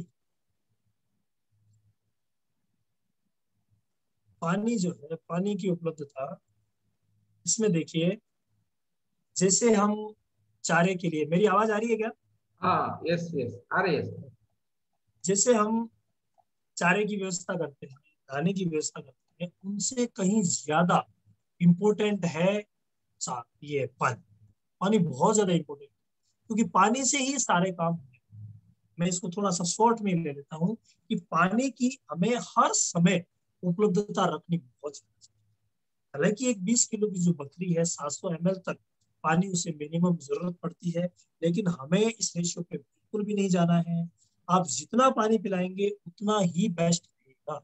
कई जो फार्म ऐसे हैं जहां पर जो अनाज खिला रहे हैं, खिलाते ही मान लीजिए पानी पिला दिया जाता है, तो कई बार आफर वगैरह की शिकायत रहती है। तो वहां हम 1-1.5 घंटा रुक सकते हैं, 2 घंटे तक रुक सकते हैं। उसके बाद तो पानी आप खूब पिलाएं, किसी प्रकार की कोई दिक्कत नहीं है। बस पानी की प्रचुर मात्रा में और अच्छी गुणवत्ता वाला, ऐसा ना हो कि आपने जो पानी रखा है वो पानी मान लीजिए जहां पर भी पड़ा है वो काफी दिन से स्टोरेज रह गया तो खराब हो जाएगा, उसमें बैक्टीरिया पनप सकते हैं, फंगस पनप सकते हैं। तो साफ सफाई बहुत ज्यादा जरूरी है। विशेष तौर से पानी की जो टंकी है या पानी के जो फिल्टर आपने रख रखे हैं, उनकी तो साफ सफाई बहुत ही ज्यादा। इसके बाद गर्मी के हिसाब से और ठंड के हिसाब से भी पानी को हमें अच्छे तरीके से मेंटेन करना, ना ज्यादा गर्म हो ना ज्यादा ठंडा हो, जो हम जैसा पीते हैं वैसा ही पानी हमें बकरियों के लिए रखना। इसके अलावा एक चीज और है, अगर मान लीजिए कि आप फीडर सीमेंट का बना रखा है या जो टंकी है वो सीमेंट की बना रखी है, तो वहां पर एक काम कर सकते हैं, वहां पर आप कली की पुताई कर सकते हैं। कली क्या होती है? कली मतलब चूना, जो हम सफेदी करते हैं ना घर पे, चूने को लाते हैं, उसे पानी में डालते हैं, उसे भुजाते हैं, भुजाने के बाद उसे 2 दिन के लिए रखते हैं। उसके बाद जो कली हम करने वाले हैं दीवारों पर, वैसी ही कली यानी पुताई हमें उस फीडर में करनी है पानी वाला। तो अगर सीमेंट का है तो जहां पिला रहे वहां कर दें, नहीं तो जो टैंक है आपका सीमेंटेड, उस पर आप पुताई कर दें, बहुत ही शानदार रहता है। इससे 2 फायदे होते हैं। पहला फायदा ये कि कैल्शियम की पूर्ति होती रहेगी, यानी इस तरीके से ये कैल्शियम भी होता है, तो कैल्शियम की पूर्ति होती रहेगी। इसके अलावा भी इसका है कि इसका एंटीसेप्टिक इफेक्ट, यानी ये जीवाणु की वृद्धि को रोकती है, जीवाणुओं को पनपने नहीं देती। तो जो पानी हमारा स्टोरेज है उसमें किसी भी प्रकार की बैक्टीरिया या कोई भी फंगस जो है वो पैदा नहीं। इसलिए पानी की आप इस प्रकार से व्यवस्था करें तो बहुत ही शानदार रहेगा। कुछ बिंदु और भी इन्होंने लिखे हैं। आहार प्रबंधन के कुछ तथ्य जो है वो इन्होंने लिखे हैं कि एक तो बच्चों को अधिक मात्रा में नहीं देना चाहिए, ये मैंने आपको बता ही दिया। देते हैं तो भी उनकी कैपेसिटी के हिसाब से हम देते हैं और धीरे धीरे बढ़ा, ऐसा नहीं कि एकदम से। दिए जाने वाले आहार की बर्बादी से बचने के लिए बच्चों को कई बार देना चाहिए, थोड़ा थोड़ा करके देंगे। बच्चों के लिए भी यही है, बड़ों के लिए भी यही है। इसके अलावा बकरी पालकों को आहार को वर्षा इत्यादि से बचा के उचित प्रबंध करना चाहिए। देखिए ये बहुत बड़ा बिंदु है। हम जो स्टोरेज रखते हैं, स्टोरेज के लिए ऐसी जगह होनी चाहिए जहां पर कि किसी भी प्रकार की नमी ना हो। बारिश आ गई या नमी रह गई, मान लीजिए पाइपलाइन नजदीक से या कुछ भी इश्यू रहा है तो वो ध्यान रखें। और नमी वाला हमें लाना भी नहीं, क्योंकि जो खराब हो रखा है वो हमें मंडी से भी नहीं लाना है, या अपने घर की फसल है तो उसका थोड़ा भंडारण हमें अच्छी तरीके से करना है, ताकि किसी भी प्रकार की बैक्टीरियल और फंगल एक्टिविटी में ना हो। ये विशेष ध्यान, क्योंकि बैक्टीरिया की वजह से जो है वो टॉक्सिन पैदा होते हैं और टॉक्सिन बीमारियों का बहुत ही। बकरी पालकों को आहार घटकों को उपलब्धता के समय खरीदना चाहिए। इस समय ये सस्ता है। छोटी सी बात ये भी है कि अगर आप खरीद रहे हैं तो आप एक साल, जब तक वो फसल आगे आएगी उससे पहले एक साल की आपकी कितनी क्वांटिटी में आपको जरूरत है, आवश्यकता कितनी है, आपने पूरा हिसाब लगा रखा है। तो जितनी आपको आवश्यकता है उतनी आप पहले ही खरीदें। और जिस समय उपलब्धता अच्छी होती है, जब फसलों की कटाई होती है, दाना निकलता है, उसी समय आपको जो जो चीजें चाहिए वो खरीद ले तो थोड़ी सस्ती भी। उसमें जो एक्स्ट्रा भार जो है नहीं, बाद में हम मंडी से लाते हैं तो वहां पर एक स्टेप पूरी हो जाती है, यानी एक स्टेप आगे चला जाता है तो एक स्टेप का कमीशन तो जुड़ेगा, तो इससे थोड़ा सा महंगा रहेगा। इसके अलावा दाने में कभी भी बदलाव एक बार एकाएक नहीं करना चाहिए, बहुत ही ज्यादा जरूरी है। और दाना मिश्रण जो है वो दलवा कर, यानी दलवा ले और उसके बाद भिगो करके, कई भाई जो है वो पका करके खिलाते हैं तो वो थोड़ा सा सही नहीं है, क्योंकि उसमें मेहनत भी बहुत लगती है और कुछ इंग्रेडिएंट्स भी चेंज हो सकते हैं। तो इसीलिए आप भिगो करके खिलाएं, बहुत ही शानदार रहेगा। एक छोटी सी सलाह मैं और भी देता हूँ कि खली को जो है वो आप जहां तक हो सके अलग रखें, अगर संभव हो। अगर संभव नहीं हो तो कई भाई जो साथ में घुसवा लेते हैं। खली जो है वो नमी के प्रति बहुत ज्यादा सेंसिटिव होती है, और वो थोड़ी सी भी नमी कहीं से भी मिल गई ना तो खली पहले खराब होगी, और वो खराब खली हमारे पूरे अनाज को खराब कर सकती है। इसीलिए अगर उसे हम अलग रखें तो बहुत ही अच्छा रहेगा। तो खली को आप अलग भी रख सकते हैं। और सर नेक्स्ट मिनरल जो है, mixture, sir mineral mixture salt, इसको सर इसको भी बाद में मिलाना है at the time of giving, और सर मिला के रख सकते हैं। देखिए मिनरल मिक्सर से जुड़ी हुई दो बातें। पहली बात यह है कि आप साथ में भी मिला सकते हैं, कोई दिक्कत नहीं है, क्योंकि सारा का सारा जो मैटर है वो ड्राई, और जब तक ड्राई रहेगा तब तक मिनरल मिक्सर के रेशियो में कोई चेंजेस नहीं, कोई दिक्कत नहीं। और मिनरल मिक्सर को थोड़ा बहुत अगर हम भिगो भी रहे हैं, जैसे कि हम दाना मिश्रण बना लिया उसे भिगोते हैं, तो उससे भी कोई ज्यादा फर्क नहीं। जबकि हमें क्या करना होता है, हमें मिनरल मिक्सचर की जो मात्राएं हैं हर स्टेज में लगभग अलग अलग रखनी होती है। जो दूध दे रही है उनके लिए अलग, जो दूध नहीं दे रही है उनके लिए अलग रखते हैं। तो अगर आप करना चाहें तो बाद में भी मिला सकते हैं। दोनों विकल्प हमारे लिए खुले हैं और दोनों ही अपनी अपनी जगह सही है, कोई गलत नहीं है। कि आप अगर मान लीजिए कि जितना मिनरल मिक्सर आप दूध देने वाली को दे रहे हैं, अगर उतना ही आप प्रेग्नेंट को देंगे तो क्या दिक्कत है, अच्छी बात है, बच्चा पलेगा, अच्छा होगा। इसके अलावा बच्चों को भी अगर आप मिनरल मिक्सर उतना ही दे रहे हैं, क्या दिक्कत, कोई परेशानी नहीं है। आप अगर जो हमारा ब्रीडर है उसको मिनरल मिक्सर अच्छा दे रहे हैं तो कोई परेशानी नहीं है। यानी आप मिनरल मिक्सर 2% इजीली पहले भी मिला सकते हैं, कोई तकलीफ। वो नमी वाली बात मैंने बोल ही दी थी, लास्ट पॉइंट ये लिखा है, भंडारण में सूखी जगह होना चाहिए। और कोई इससे रिलेटेड क्वेश्चन हो तो बताएं, फिर हम आगे का चैप्टर जो हमारा है वो शुरू करें।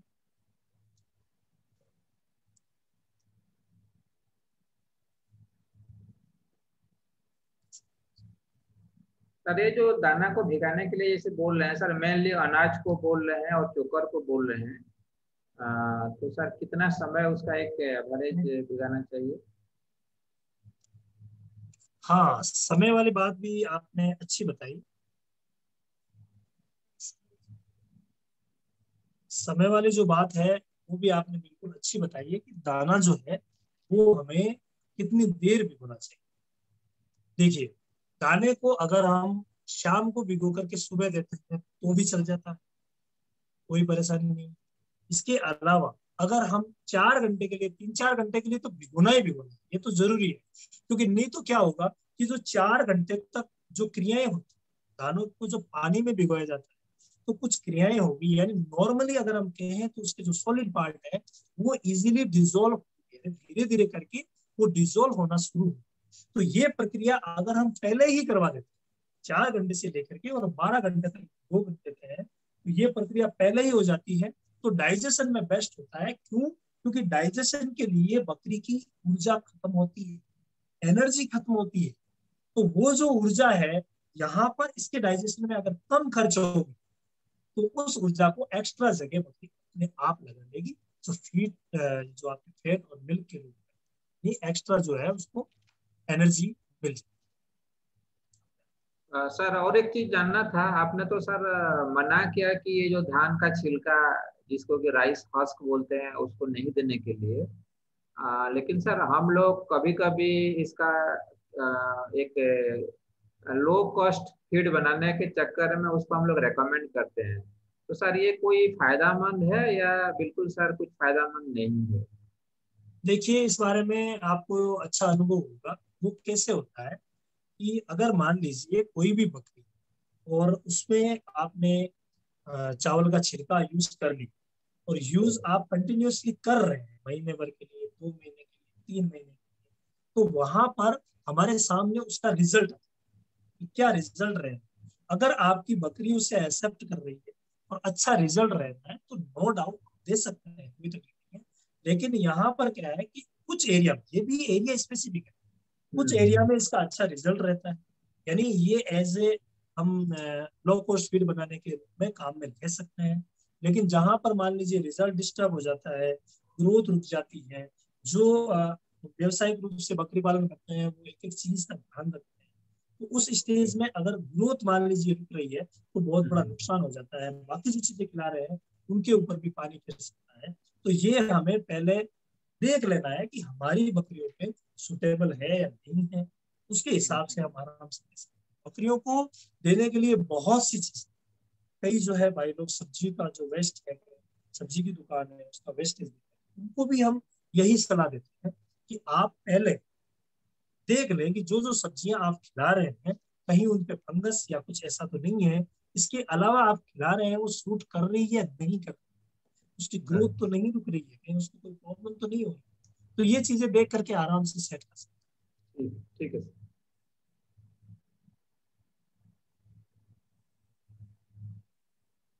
तो सूखे चारे, जो भूसा है, उसको हम यूरिया उपचारित कैसे, ये यूरिया उपचारित जो शब्द है ये कई पशुओं जिसको प्रॉपर नॉलेज नहीं है वो अपने पशु गंवा बैठे। मात्र 4 दिन पहले की बात है, एक जगह एक भाई उसे किसी ने बताया था, या हो सकता है उसने यूट्यूब पे कहीं पे देखा होगा कि यूरिया से दूध बढ़ता है और यूरिया से इंस्टेंटली दूध, यानी एकदम से दूध।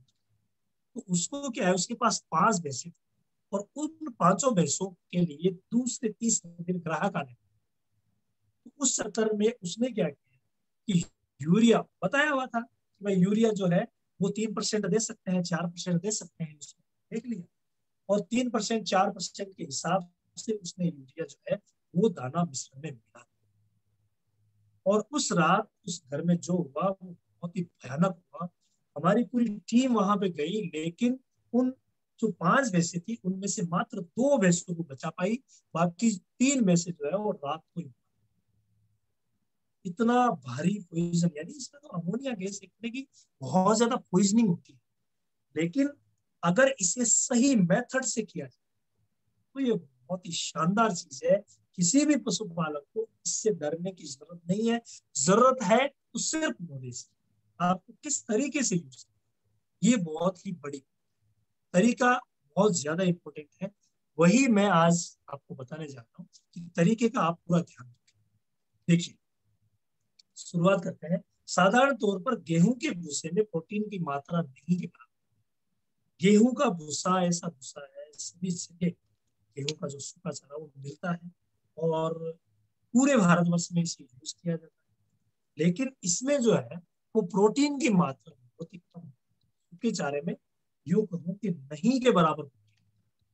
तो इस प्रोटीन को बढ़ाने के लिए, यानी जो सुषुप्त अवस्था में प्रोटीन है जो पशु को नहीं मिलेगा, उसे एक्टिव करने के लिए उसे यूरिया उपचारित, उसे को यूरिया से उपचारित करने पर इसमें प्रोटीन की मात्रा आ जाती है, यानी जो प्रोटीन है वो एक्टिव हो जाता है। इससे मवेशियों के स्वास्थ्य के साथ दूध में भी बढ़ोतरी होती है। ये बहुत ही शानदार रहता है। लेकिन इसके जो बनाने की विधि है वो बहुत ज्यादा इम्पोर्टेंट है।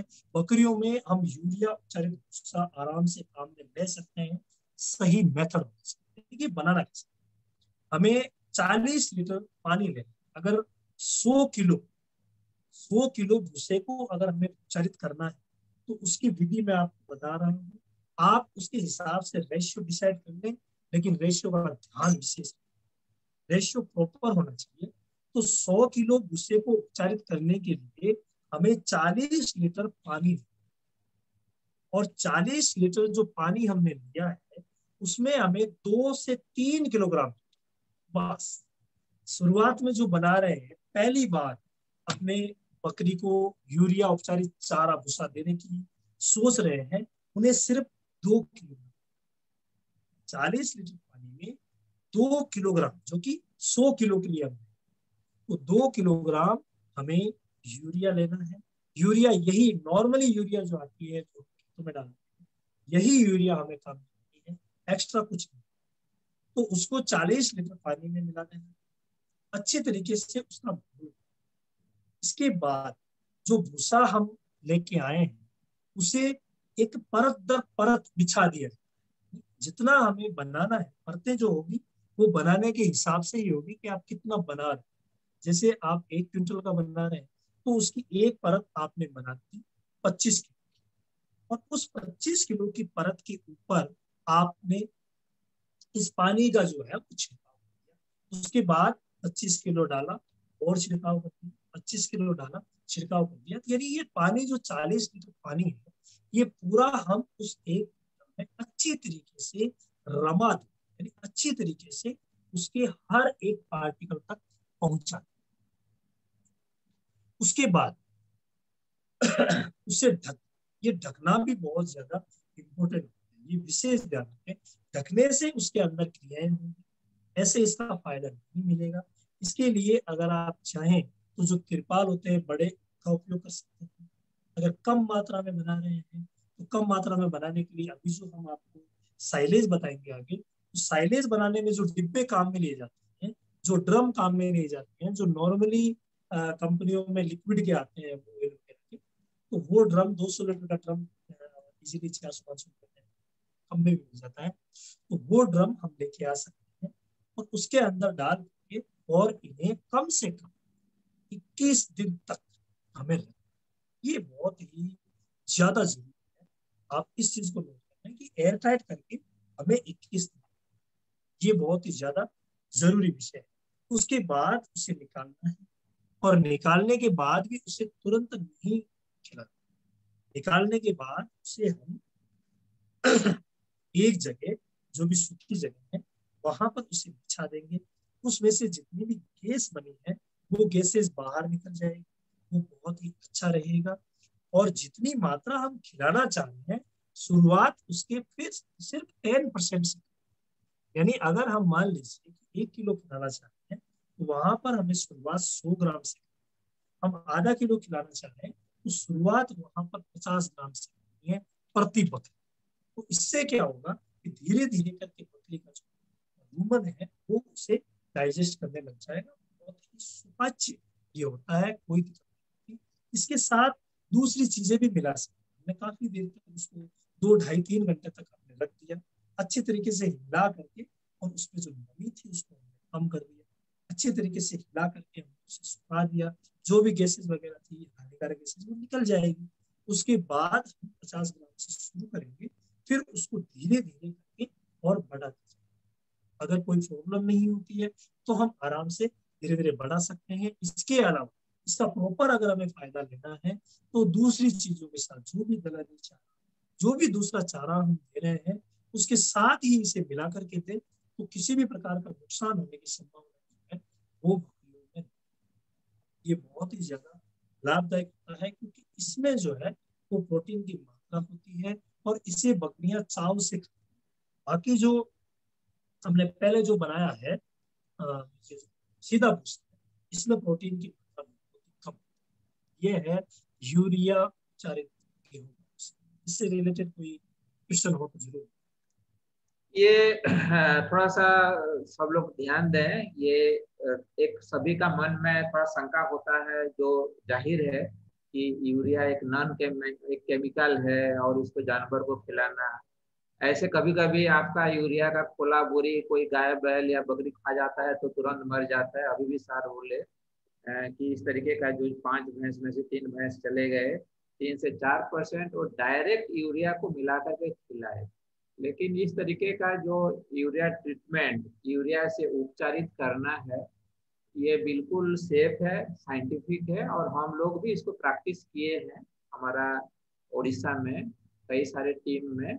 और ये मतलब रिजल्ट तो हम नहीं बोल पाएंगे, लेकिन बहुत चाव से बकरी खाते हैं, तो आसान भी है। और यहाँ पर जैसे सर गेहूं का भूसा बोले, वो अगर पुआल चावल का भी अगर पुआल है तो भी इक्वली वो भी काम करता है। तो इसी संबंधित कोई भी सवाल है, किसी का मन में कुछ शंका है, ये बताइए। मेरे हिसाब में इसको आप लोग इमीडिएटली ये ट्रेनिंग के बाद अपना एरिया में, क्षेत्र में ट्राई कर सकते हैं।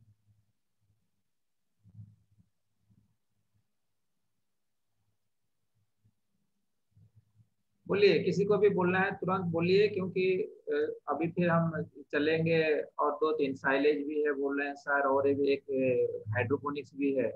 जल्दी अगर तुरंत अगर कुछ है तो पूछ लीजिए।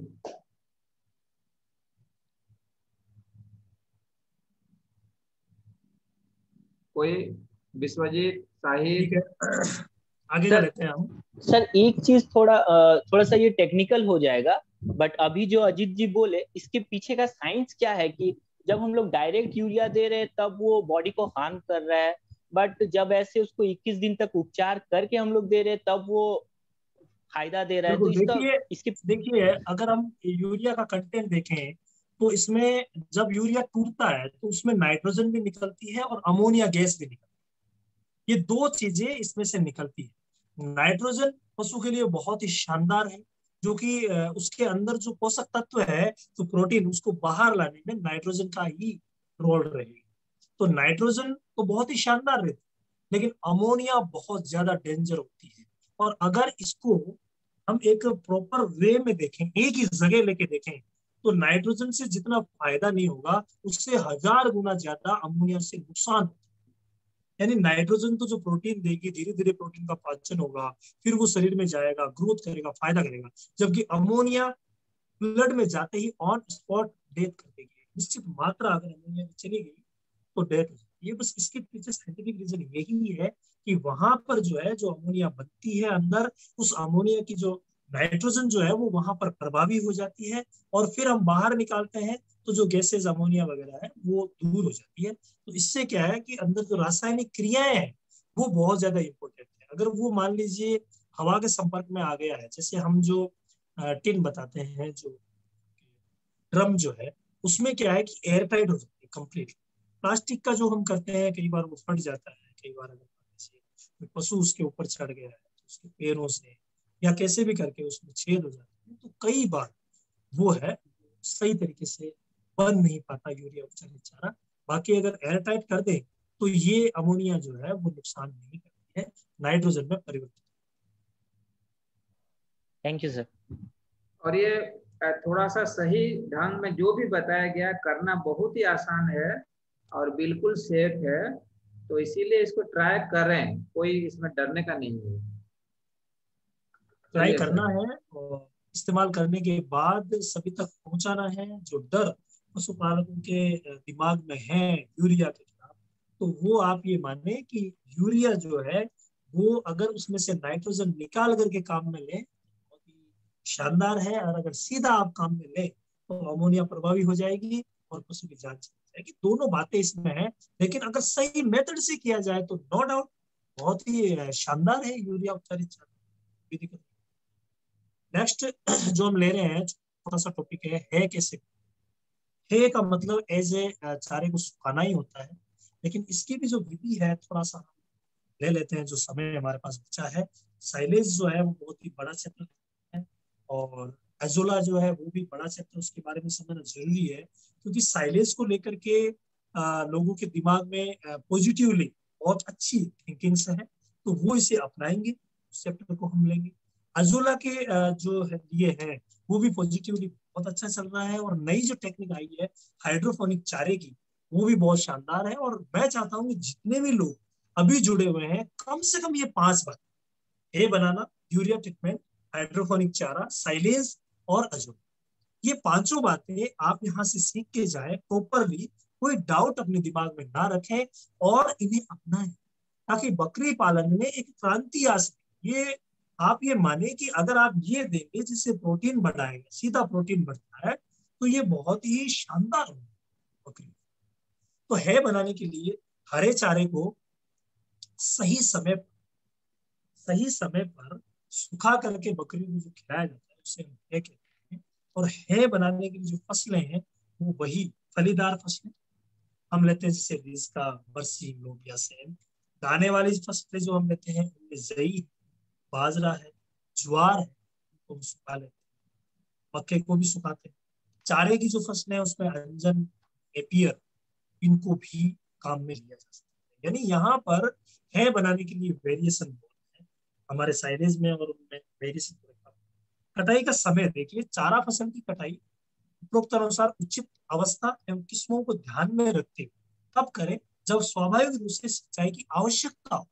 यानी सिंचाई की आवश्यकता हो, यहाँ पर आवश्यकता हो रही है, इसका मतलब नमी जो है, आर्द्रता जो है वो कम, उस समय अगर हम काटेंगे तो उन्हें सुखाना आसान है।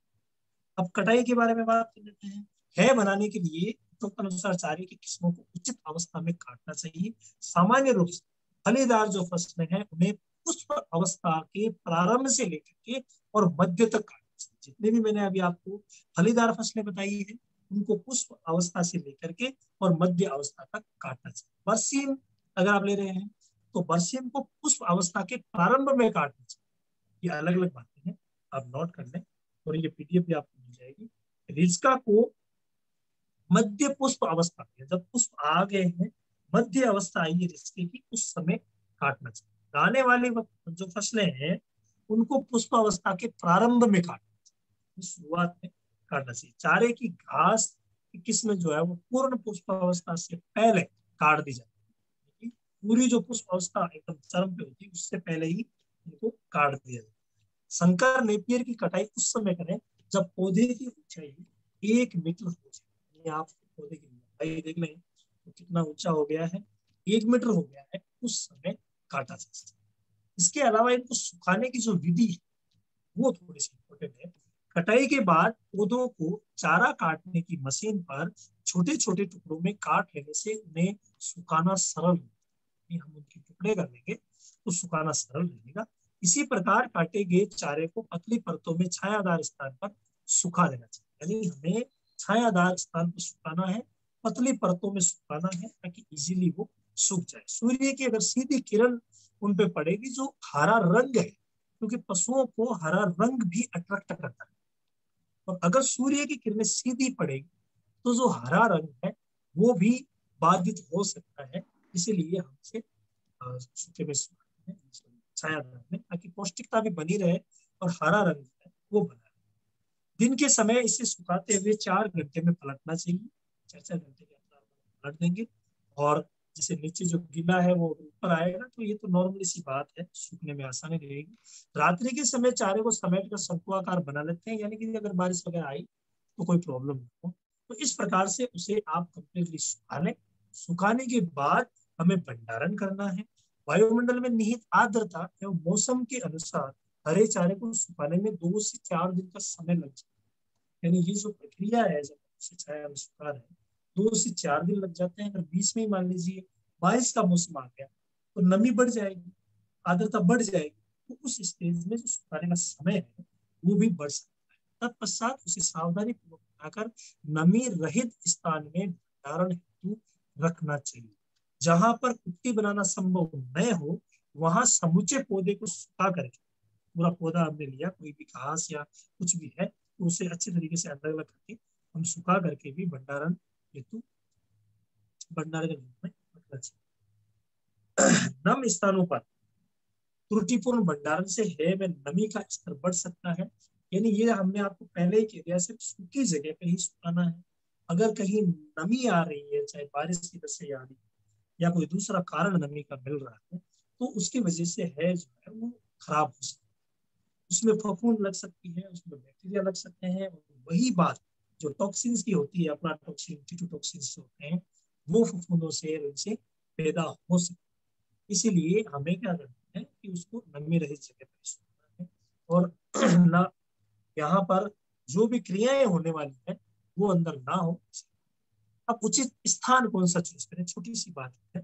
है का भंडारण ऐसे स्थान पर करें जहां पर दीमक एवं चूहों का उपयोग ना हो, साथ ही बरसात का पानी इकट्ठा ना हो, इस प्रकार से कि बरसात होने पर है कि अधिक मात्रा में खराब ना हो। यानी कि अगर बारिश हो भी रही है तो इजीली अंदर ना जा सके और चूहे दीमक खराब ना हो। अधिक वर्षा वाले स्थानों पर चारे को सुखाना थोड़ा सा कठिन जरूर होता है, जिससे उचित प्रकार के संरक्षण नहीं हो पाते हैं। ऐसी परिस्थितियों में चारे को सुखाने में विशेष ध्यान देना चाहिए। यानी थोड़ा वो समय जो है वो लग सकता है। तो अब इससे रिलेटेड कोई भी क्वेश्चन अगर है तो आप पूछ लें, और जितने भी प्रश्न है वो आप तैयार रखें। नेक्स्ट सेशन में शुरुआत में ही हम आपके प्रश्न ले लेंगे, और अगर हो सके तो आप रंजन जी को, अजीत जी को आप भेज दें, ताकि उससे क्या होगा कि जो ही शुरुआत में आपके वो सुनने करने में जो कठिनाई आ रही है वो नहीं होगी, और कंप्लीटली आपके सारे क्वेश्चन के जवाब जो है वो आपको मिल जाए। बता दीजिए कोई हो तो, अभी 2 मिनट का समय। यस, जल्दी से भी पूछ लें, जो भी एटलीस्ट पैनलिस्ट लोग हैं, जो लोगों का मन में जो भी डाउट है 2-4 डाउट पूछ लीजिए।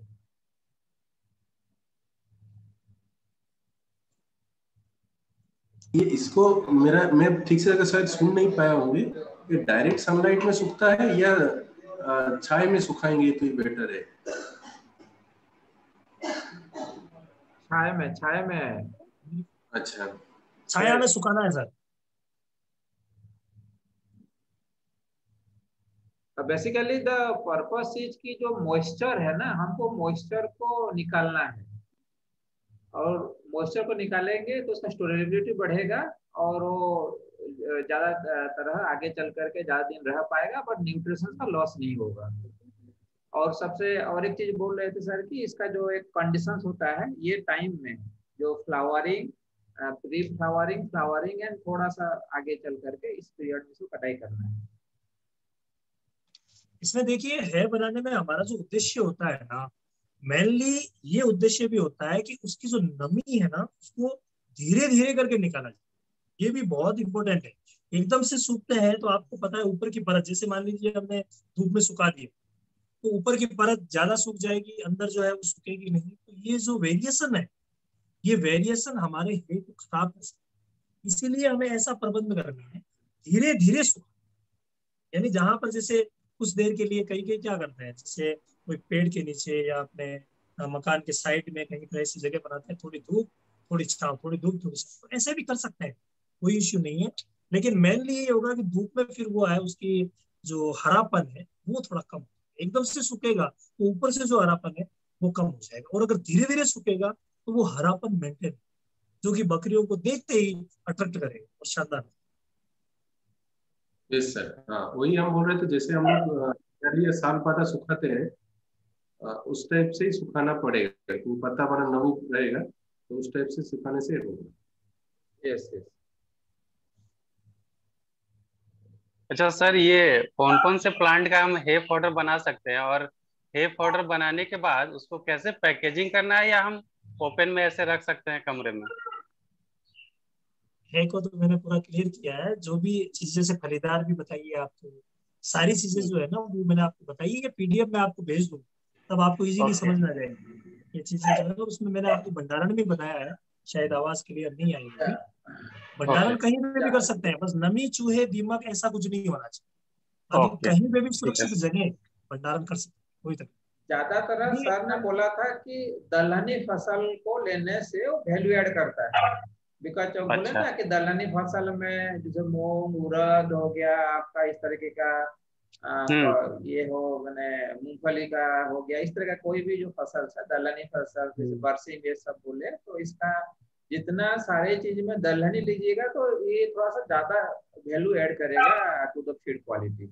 ओके।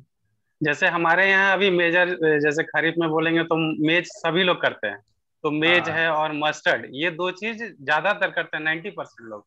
तो हाँ, इसको भी हम लोग कर सकते हैं कि नहीं? नहीं कर तो सकते हैं, लेकिन हाँ, मेज का मैं जो थोड़ा बीच अवस्था, में बात यस काट रहा सर हूँ। सर सर हम बताइए। किसी भी, देखिए हम अगर मेहनत कर रहे हैं, हमारा समय खराब हो, हम उसको कटाई कर रहे हैं उचित समय पे, हम उसको सुखा रहे हैं, 2-4 दिन उस पे दे रहे हैं, उसके बाद उसका भंडारण भी प्रॉपर कर, तो क्यों ना ओके। ऐसी चीज का करें जिसमें ज्यादा प्रोटीन हो। यानी ये जो मेहनत हम कर रहे हैं, वो मेहनत सही डायरेक्शन में तभी जाएगी। ज्यादा प्रोटीन दलहनी जो चारे हैं उनमें होती है, तो दलहनी का करें तो थोड़ा अच्छा रहता है। बाकी तो हम सुखा करके तो जो घासें हैं सबको काम में लेते ही हैं, किसी को भी काम में ले ओके। सकते हैं, हाँ नो डाउट हाँ कोई इशू। Thank you sir. तो बाकी सभी आप अपने क्वेश्चंस जो है वो तैयार रखिएगा, और मिलते हैं कल। अब अगला अगले सेशन कब है सर? अगले परसों? सर परसों है सर, अगले सर ये जो परसों है फीड में सर, सर जो परसों। 3-4 आइटम जो बाकी रह गया, जैसे अब देखिए, हाइड्रोपोनिक्स अगले के लिए मैं आपको बता देता हूँ कि कुछ जनरल बातें जो है जो छूट गई है, जैसे हमारे हरे चारे से रिलेटेड बातें छूट गई है। हमने अभी तक हरे चारे में बिल्कुल भी नहीं लिया है, साइलेज को नहीं लिया, अजोला को नहीं लिया, हाइड्रोफोनिक चारे को नहीं लिया।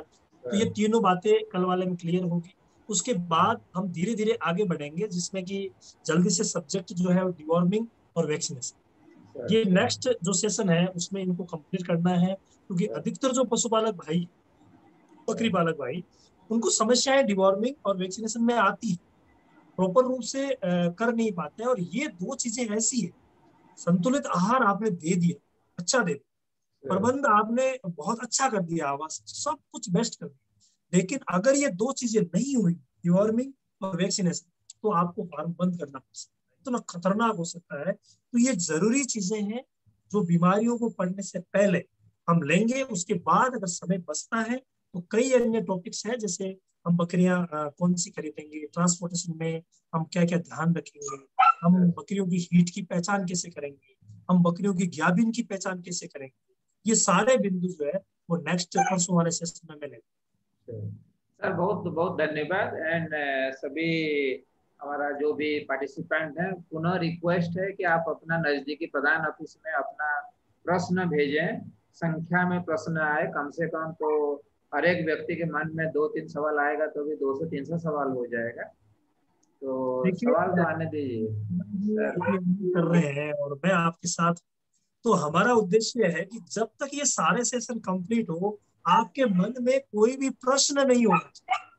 जितना भी नॉलेज हमारे पास है हम पूरा आपको देने की कोशिश करेंगे, तो प्रश्न किसी के भी दिमाग में ना हो, क्योंकि हम जब फील्ड में जाएंगे तो कोई हमसे पूछ भी सकता है, तो सारे डाउट जो है क्लियर होने बहुत ज्यादा।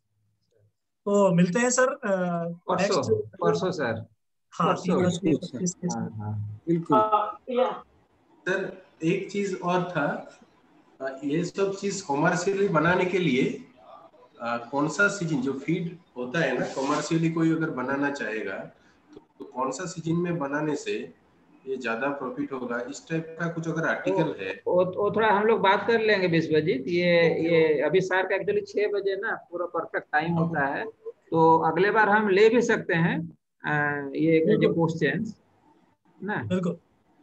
सभी को नमस्कार, धन्यवाद sir. Thank you sir. Thank you. Thank you sir. Okay Thank you, okay sir. Okay, ठीक है, तो हम लोग थोड़ा सा अगर बात करें, कोई भी अगर हम लोगों का सवाल जवाब समझ कुछ है तो let us continue. Ajit sir, मेरा एक सवाल था हाँ बोलिए। कि ये जो जो बात हो रहा था ना, 0 से 5 दिन की बच्चे को क्या देना है, 6 दिन हाँ के बच्चे से 1 मंथ तक क्या देना है, जैसे 300 ml, फिर उसके बाद फिर 1 से 2 महीने वालों को 400 ml दूध। तो हम लोग तो ऐसे दूध निकाल के देना या उसको नहीं नहीं नहीं नहीं नहीं नहीं, दूध निकाल के नहीं देना है, दूध हाँ निकाल के नहीं देना है। जी। देखिए ये है रिक्वायरमेंट, सर बता रहे हैं, हाँ रिक्वायरमेंट जो बच्चा को मिलना है माँ से डायरेक्ट। जी जी। हाँ, वो अमाउंट इसीलिए बता रहे हैं कि अगर आपका दूध नहीं हो रहा है बकरी का, आप तो सोच रहे हैं कि दूध तो पी ही रहा है, हाँ, या तो बहुत दूध हो रहा है और ज्यादा दूध पिला रहे हैं, तो दोनों में नुकसान है। तो अच्छा कहने का मतलब है कि इतना दूध देना है, इसका मतलब नहीं है कि आपको निकाल करके देना है। और ऐसे हाँ परिस्थिति में कोई भी कारण से अगर वो अपाहिज हो जाता है, दूध नहीं पी पाता है, तब निकाल के दिया जाता है। अच्छा।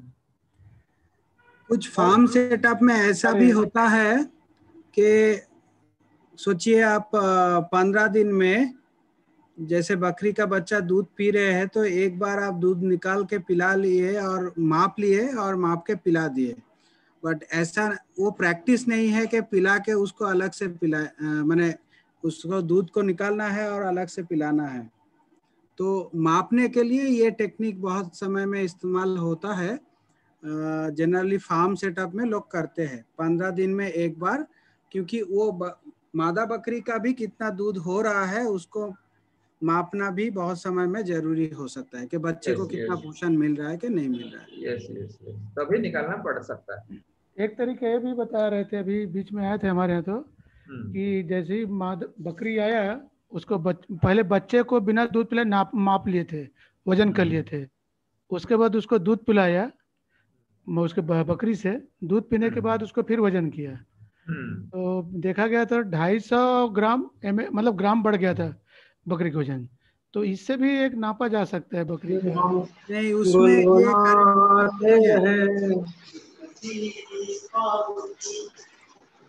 बढ़ गया था ना घट गया था?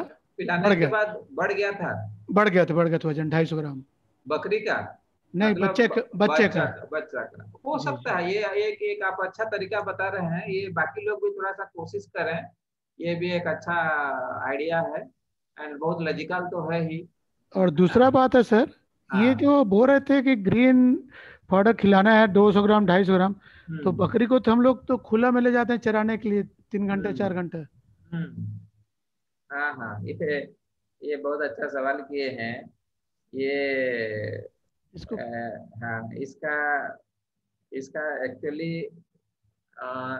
सर अपना उसी हिसाब में जो भी बताए आप, देखिए एक फोकस किए ना आप, अगर उसको ध्यान दिए होंगे कि सूखा चारा एक अच्छा अमाउंट में देना है। अच्छा, हरा चारा नहीं देना है नहीं बोलेंगे, हरा चारा तो देना है क्योंकि वहाँ पर मिनरल्स विटामिन सब मिलता है।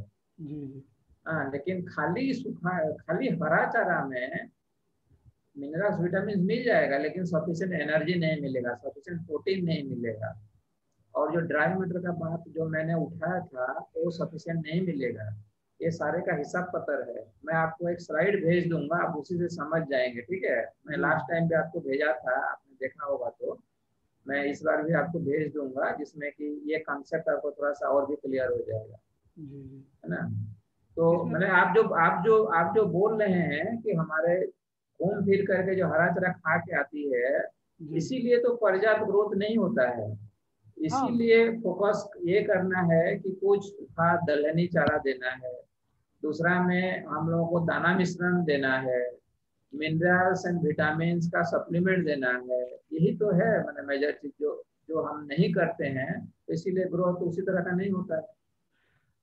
हाँ, हमारे यहाँ तो वही दिक्कत हो रहा है मार्केटिंग में, मतलब लोग मतलब ऐसे जा ही नहीं रहे हैं, मतलब बेचते हैं, चाहते हैं अच्छा रेट है, सब कुछ है, उसकी माँ 350 400 रुपये किलो चल रहा है बकरी बकरा का। बाकी फिर भी जो बोल रहे सूखा दाना चारा, तो मैं हम लोग इधर तो देते ही नहीं, मार्केटिंग में हम लोग जो देख रहे हैं और हम लोग भी कर्म दक्षता संस्था भी स्टार्टिंग ही किया है इस साल इस बारे में। एक तो और था जी सर, आपके यहाँ क्या पशु सखी का कॉन्सेप्ट चल रहा है क्या? हाँ हाँ, बहुत अच्छा से चल रहा है। ये जो अभी यहाँ पर जो ट्रेनिंग में है, कई सारे दादा दीदी लोग पशु सखी हैं, प्राणी मित्र हैं, मास्टर ट्रेनर हैं। आप बता सकते हैं, सत्यव्रत साहू उड़ीसा से मैं जानता हूँ उनको। सुभाषिनी जो है, आई थिंक सुभाषिनी भी शायद उड़ीसा का प्राणी मित्र हैं। आपका सवाल क्या है बताइए। सवाल नहीं, मैं हमारे यहाँ वो कॉन्सेप्ट लाना है, असल में स्टार्ट करना है। हाँ, तो आपका बगल में ना ये जो सत्यनारायण बेहरा जी हैं, देखिए वो रायगढ़ में रहते हैं प्रधान का टीम से। सत्य थोड़ा सा हेलो कर दो उनको, बात कर लेना आगे चल हाँ करके। हाँ हाँ ठीक है सर, मैं सत्य नारायण नंबर आपको प्राइवेट में भेज दे रहा हूँ। जी जी। मैं आपका प्राइवेट चैट में। कहाँ, रायगढ़ से? हाँ रायगढ़ से सत्यनारायण बोल जी रहा हूँ। कहाँ से?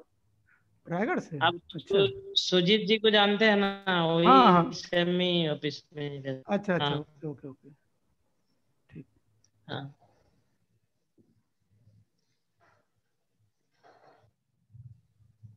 ये जो राजेंद्र कुशवाहा सृजन लिखे हैं, ये जो नंबर है, थोड़ा सा आप परिचय देंगे कहाँ से सज्जन है?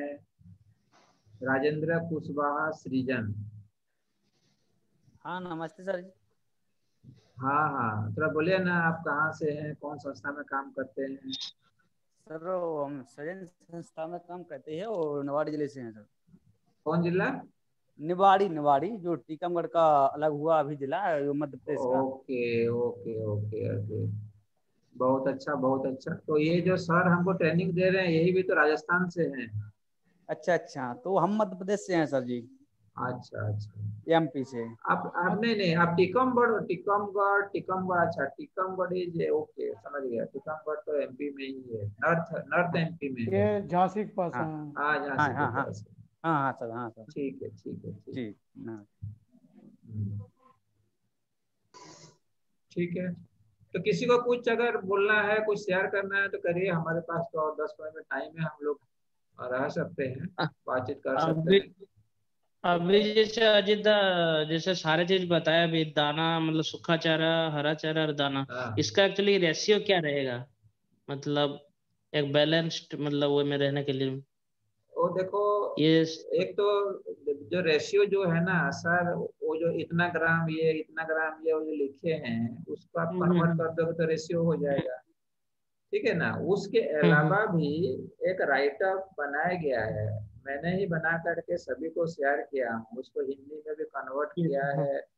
हमारा ये जो गौतम है, और उधर जो रश्मि भोई मेनका है, जो हिंदी स्पीकिंग लोग हैं, वो सब कन्वर्ट करके राइटअप बनाया गया है। और राइटअप में भी इस तरह का रेशियो में एक प्रॉपर अंडरस्टैंडिंग के लिए बताया गया है, आप उसको भी रेफर कर सकते हो।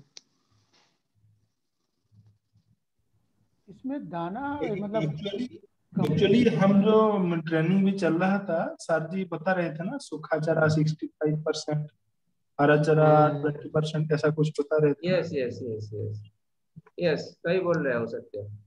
हाँ मतलब मोटा मोटी समझ जाइए कि 2/3 आपका हो गया सूखा चारा ना। तो ये है सत्य, ये मैं तुमको भेज दूंगा, और एक बार तुम थोड़ा सा इसको देख लेना, ठीक है?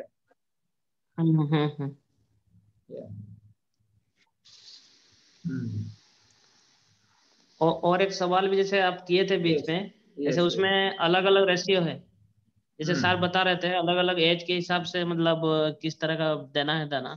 हाँ जैसे हाँ हम हाँ। लोग जैसे लो कॉस्ट आप सवाल भी किए थे, लेकिन मैं थोड़ा क्लियर नहीं हो पाया उसमें।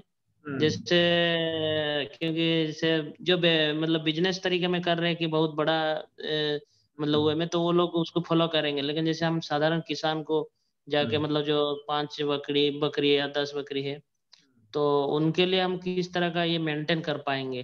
देखिए मतलब देखिए, अच्छा प्रोडक्टिविटी के लिए तो सभी को अच्छा देना जाना जरूरी है, चाहे कोई 100 कर रहा है चाहे कोई 5 कर रहा है, उसमें कोई डाउट नहीं है ना। लेकिन बात है कौन एफर्ट कर पाता है, पहला है। दूसरा है कि कहाँ मिलेगा। आप अगर 5 बकरी के लिए बोलेंगे 5 किलो में खरीदूंगा, आप एक लोकल एरिया में हैं, आपको हो सकता है कि लूज में इतना कम अमाउंट में नहीं मिले, ठीक है।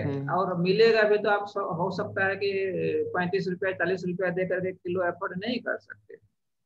तो जब एफर्ट नहीं कर सकते हैं उसका थोड़ा सा अल्टरनेटिव, मैंने पूछ नहीं से तो कुछ अच्छा है इसी फॉर्मूला में।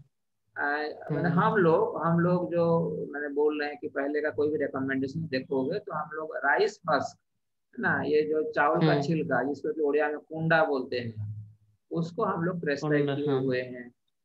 ठीक है, तो वही मैं पूछ रहा था कि हम राइस हस्क देने से कोई फायदा है कि नहीं है। मान लो मेरा असम्पशन है, अगर सर बताते कि नहीं कोई फायदा नहीं है, तो राइस हस्क खरीदने से भी तो 5 रुपए किलो लगता है, तो अगर कोई फायदा नहीं है तो हम 5 रुपए भी क्यों खर्चा करेंगे।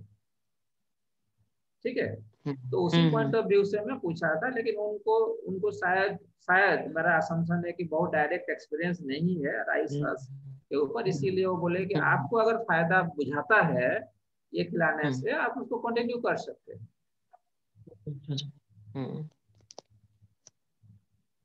सही बोल रहे हैं। हेलो, हाँ सर।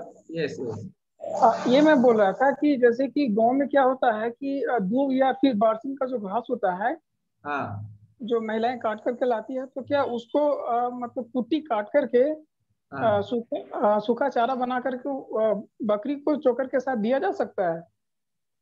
आप कहाँ से बोल रहे हैं, थोड़ा सा परिचय दीजिए ना। सर मैं रंजीत बोल रहा हूँ। अच्छा रंजीत समझ गया रंजीत। अच्छा रंजीत अभी नया ज्वाइन किए हो सिमडेगा में, बहुत अच्छा सवाल है। देखो ये जो हम किसी भी समय में जो इसको सुखा करके जरूर दे सकते हैं, सुखा करके देने का दो एक्चुअली तात्पर्य हो सकता है। एक तो है कि अभी हमारे पास इतना उपलब्ध है जो हम खपत नहीं कर पा रहे हैं, तब हम उसको सुखा करके इस्तेमाल करेंगे, पहला बात ये कंडीशन। अभी आपको अगर खपत इतना है लेकिन उतना उपलब्ध नहीं है तो आप क्यों सुखाने जाएंगे, समझ गए मेरा पॉइंट। हाँ, अभी एक्सेस सप्लाई है देन द डिमांड, तब आप उसको सुखाइए। जैसे अभी हम लोग आम के समय में आम बहुत होता है तो क्या करते हैं, उसका एक तो उसका रस निकाल करके सुखा के रखते हैं ना। जी। लेकिन आपको अगर आम खाने के लिए ही नहीं मिलेगा तो क्या आप सुखाइएगा? नहीं, पहले तो खाने के बाद सरप्लस होगा तब सुखाइएगा। तो इसमें भी यही कॉन्सेप्ट है, ये पहला कॉन्सेप्ट है। दूसरा मैंने ऐसा है कि आप एक प्रोपोर्शन में हरा घास से सूखा घास अच्छा है, तो सूखा घास या ड्राई फोडर को बढ़ावा देने के लिए ये किया जा सकता है ना। लेकिन पहला बात होना चाहिए आपका उपलब्धता, माने अवेलेबिलिटी, सरप्लस होना चाहिए। जी सर, थैंक यू सर। हाँ रंजीत, तुमसे हम लोग तो बात करेंगे, हम अभी सिमडेगा आ रहे हैं तो मिलेंगे, ठीक है, ये सब डिटेल में बातचीत होगा। हाँ सर, चलो थैंक यू सर। मेरा ये एक क्वेश्चन था, मतलब डाउट था। हाँ, हम जो यूरिया ट्रीटमेंट कर रहे हैं, मतलब जो यूरिया मतलब कर रहे हैं, तो उसको हम पोल्ट्री के लिए भी यूज कर सकते हैं? नहीं, पोल्ट्री के लिए नहीं। हाँ, यहाँ चैट बॉक्स में किसी ने क्वेश्चन किया है, तो उसको थोड़ा सा देखकर रेस्पॉन्ड कर दीजिए। ये आप थोड़ा पढ़ के बताओ ना धीरज, मैं एक्चुअली ये जस्ट एक इंफॉर्मेशन मांग रहे हैं कि हमारे WOTR से अगर कोई पैनलिस्ट है या नहीं। WOTR से पैनलिस्ट, WOTR एक तो संस्था है ना, तो वहां से कोई पैनलिस्ट हम लोग में है क्या? मुझे नहीं मालूम, क्योंकि WOTR को हमने तो इनविटेशन नहीं भेजा था। अगर कोई अगर इनविटेशन कहीं से मिला होगा तो कौन पार्टिसिपेट कर रहे हैं हमको नहीं मालूम। अगर कोई है पैनलिस्ट तो बोलिए कि हम हैं बोल करके WOTR से। या ये हो सकता है जिसने मैसेज किया है वो भी पैनलिस्ट में आप ऐड कर सकते हैं। एक ये पॉइंट। दूसरा महेंद्र महेश्वर। अच्छा, मैं उनको कर रहा हूँ, अगर अभी हैं तो अवेलेबल मुझे हिसाब में उनको कोशिश कर रहा हूँ। हाँ, और दूसरा और एक मेरा लग रहा था, जैसे आप बार बार बोल रहे हैं, पिछले सेशन में भी मुझे मतलब मैं बोलने वाली थी पर मुझे लगा कि नेक्स्ट टाइम हो सकता है अच्छे से कोऑर्डिनेट हो जाएगा। तो जिनके जैसे आप बोलते हैं ना कि जिनके थ्रू आप आए हैं उन तक अपना क्वेश्चन भेजिए, फिर वो हम तक भेज देंगे। तो ये मतलब ये लिंक थोड़ा सा मुझे गड़बड़ जैसा लग रहा है, मतलब हो सकता है सारे क्वेश्चन यहाँ तक नहीं पहुंच रहे होंगे। तो एक ये कि आप हो गए या अंजन अपना नंबर, व्हाट्सएप नंबर या ये चैट में डाल देंगे तो लोग डायरेक्ट आप तक क्वेश्चन भेज देंगे। बिल्कुल बिल्कुल, बहुत अच्छा भारती। हाँ, ये मैं नंबर दे रहा हूँ अभी एक बार, लास्ट टाइम भी मैं दिया था नंबर, चार्ट बॉक्स में डाल दे रहा हूँ। तो ये बहुत ही अच्छा है। सवाल आए ना, सवाल 10 20 25 50 आए तब जा करके और भी लगेगा कि क्या चीज में कमी रह रहा है, समझ में नहीं आ रहा है। मैं डाल दे रहा हूँ मेरा अभी, ठीक है। तो चलिए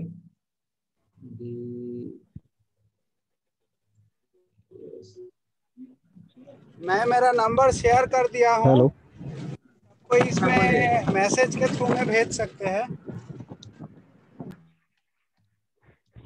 हेलो।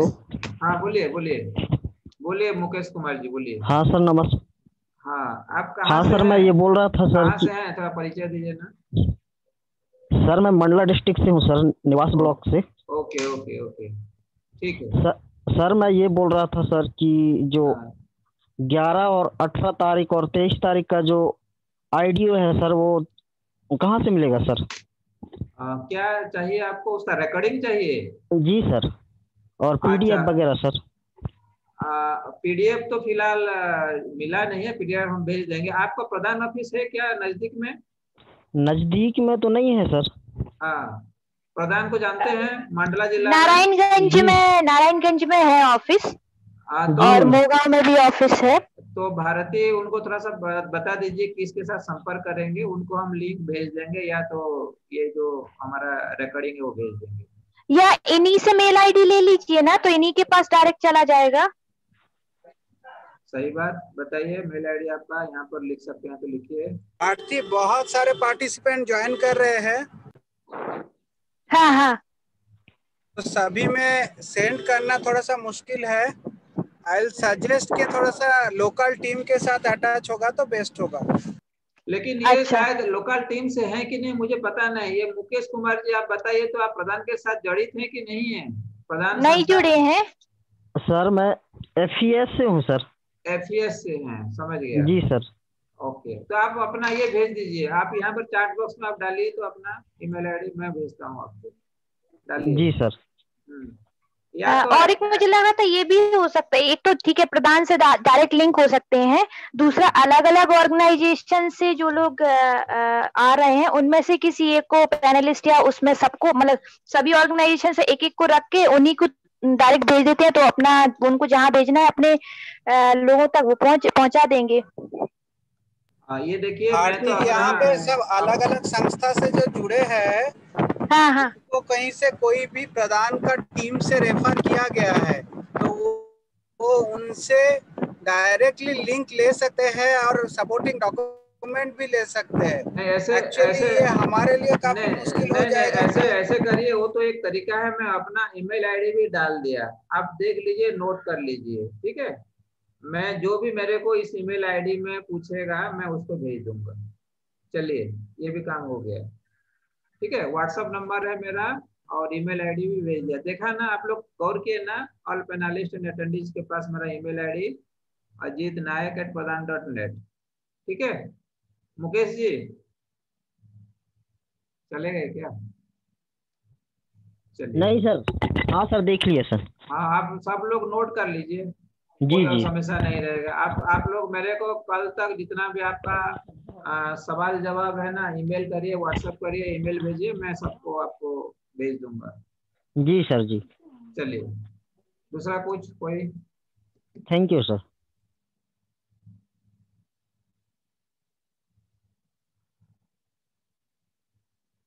ये रिकॉर्डिंग को हम तो यूट्यूब में आपको अपलोड करेंगे ना?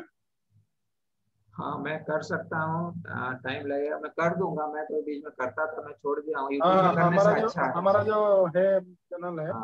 हाँ, मैं कर दूंगा, सही सजेशन है, मैं कर दूंगा, ठीक है। मैं मेरा भी एक यूट्यूब है, मैं उसमें डाल लूंगा तो सब लोगों को आसानी होगा इसको एक्सेस करने के लिए। चलिए बताइए अगर कुछ है तो। अच्छा ये बताइए तो मुकेश जी, मुकेश कुमार आर्मो, आप पहले कभी ये लाइफ स्टॉक में बोर्ड में कुछ काम किए हैं? जी सर, मैं वो सीआरपी का काम करता हूँ सर, टेक्निकल पर्सन के रूप में। अच्छा, बहुत अच्छा। तो बोर्ड के ऊपर आप काम करते हैं ना, गांव में जाकर के बताते हैं कुछ कुछ? जी जी।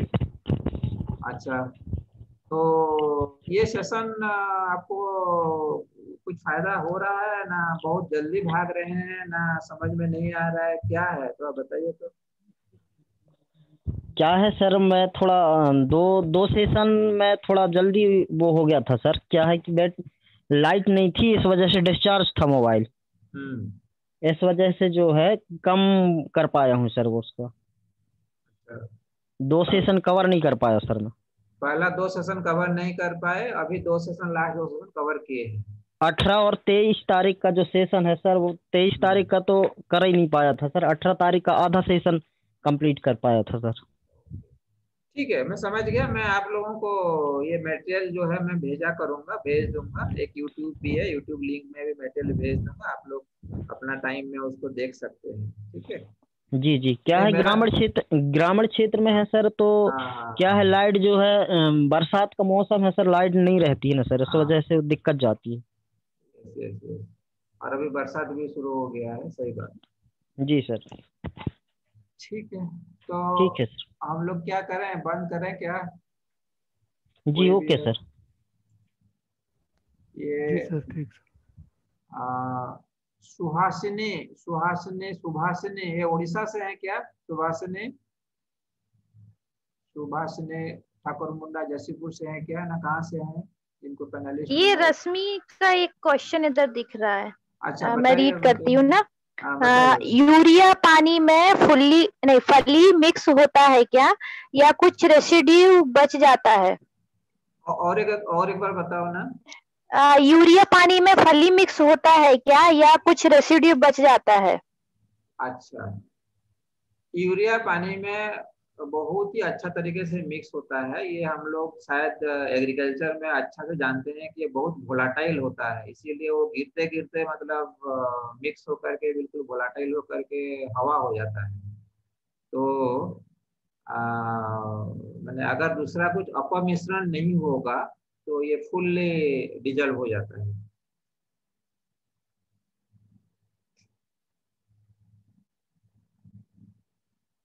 ठीक है, रश्मि अभी शायद नहीं है, मेरे को लग रहा है ना, अटेंडिंग में है। मैं तो उसको एक बार किया था इधर। है ओके भी बोला, उसको रिस्पांस मिल गया। अभी वो है क्या, मतलब अटेंडिंग में है ना? नहीं है। हाँ है। चलिए, रश्मि को मैं कर देता हूँ अगर वो कुछ बोलना चाहेगी तो। चलिए, मैं कर दिया रश्मि भोई, आपको पैनलिस्ट कर दिया हूँ। आप अगर कुछ बोलना चाहेंगे तो बोल सकते हैं। ठीक है, तो क्या करें? अंजान बताइए, अंजान और जो भी है, परसों फिर मिला जाए। शार्प 3:15 में हम लोगों को मिलना चाहिए, है ना? जी सर। हाँ, चलिए तब मैं बंद कर रहा हूँ। ठीक है, हाँ अभी बंद करना चाहिए। ठीक, तो ठीक है, पार्टिसिपेंट निकल भी गए हैं। ठीक है, ठीक, चलिए, थैंक यू। ठीक है, सभी को धन्यवाद। Thank you.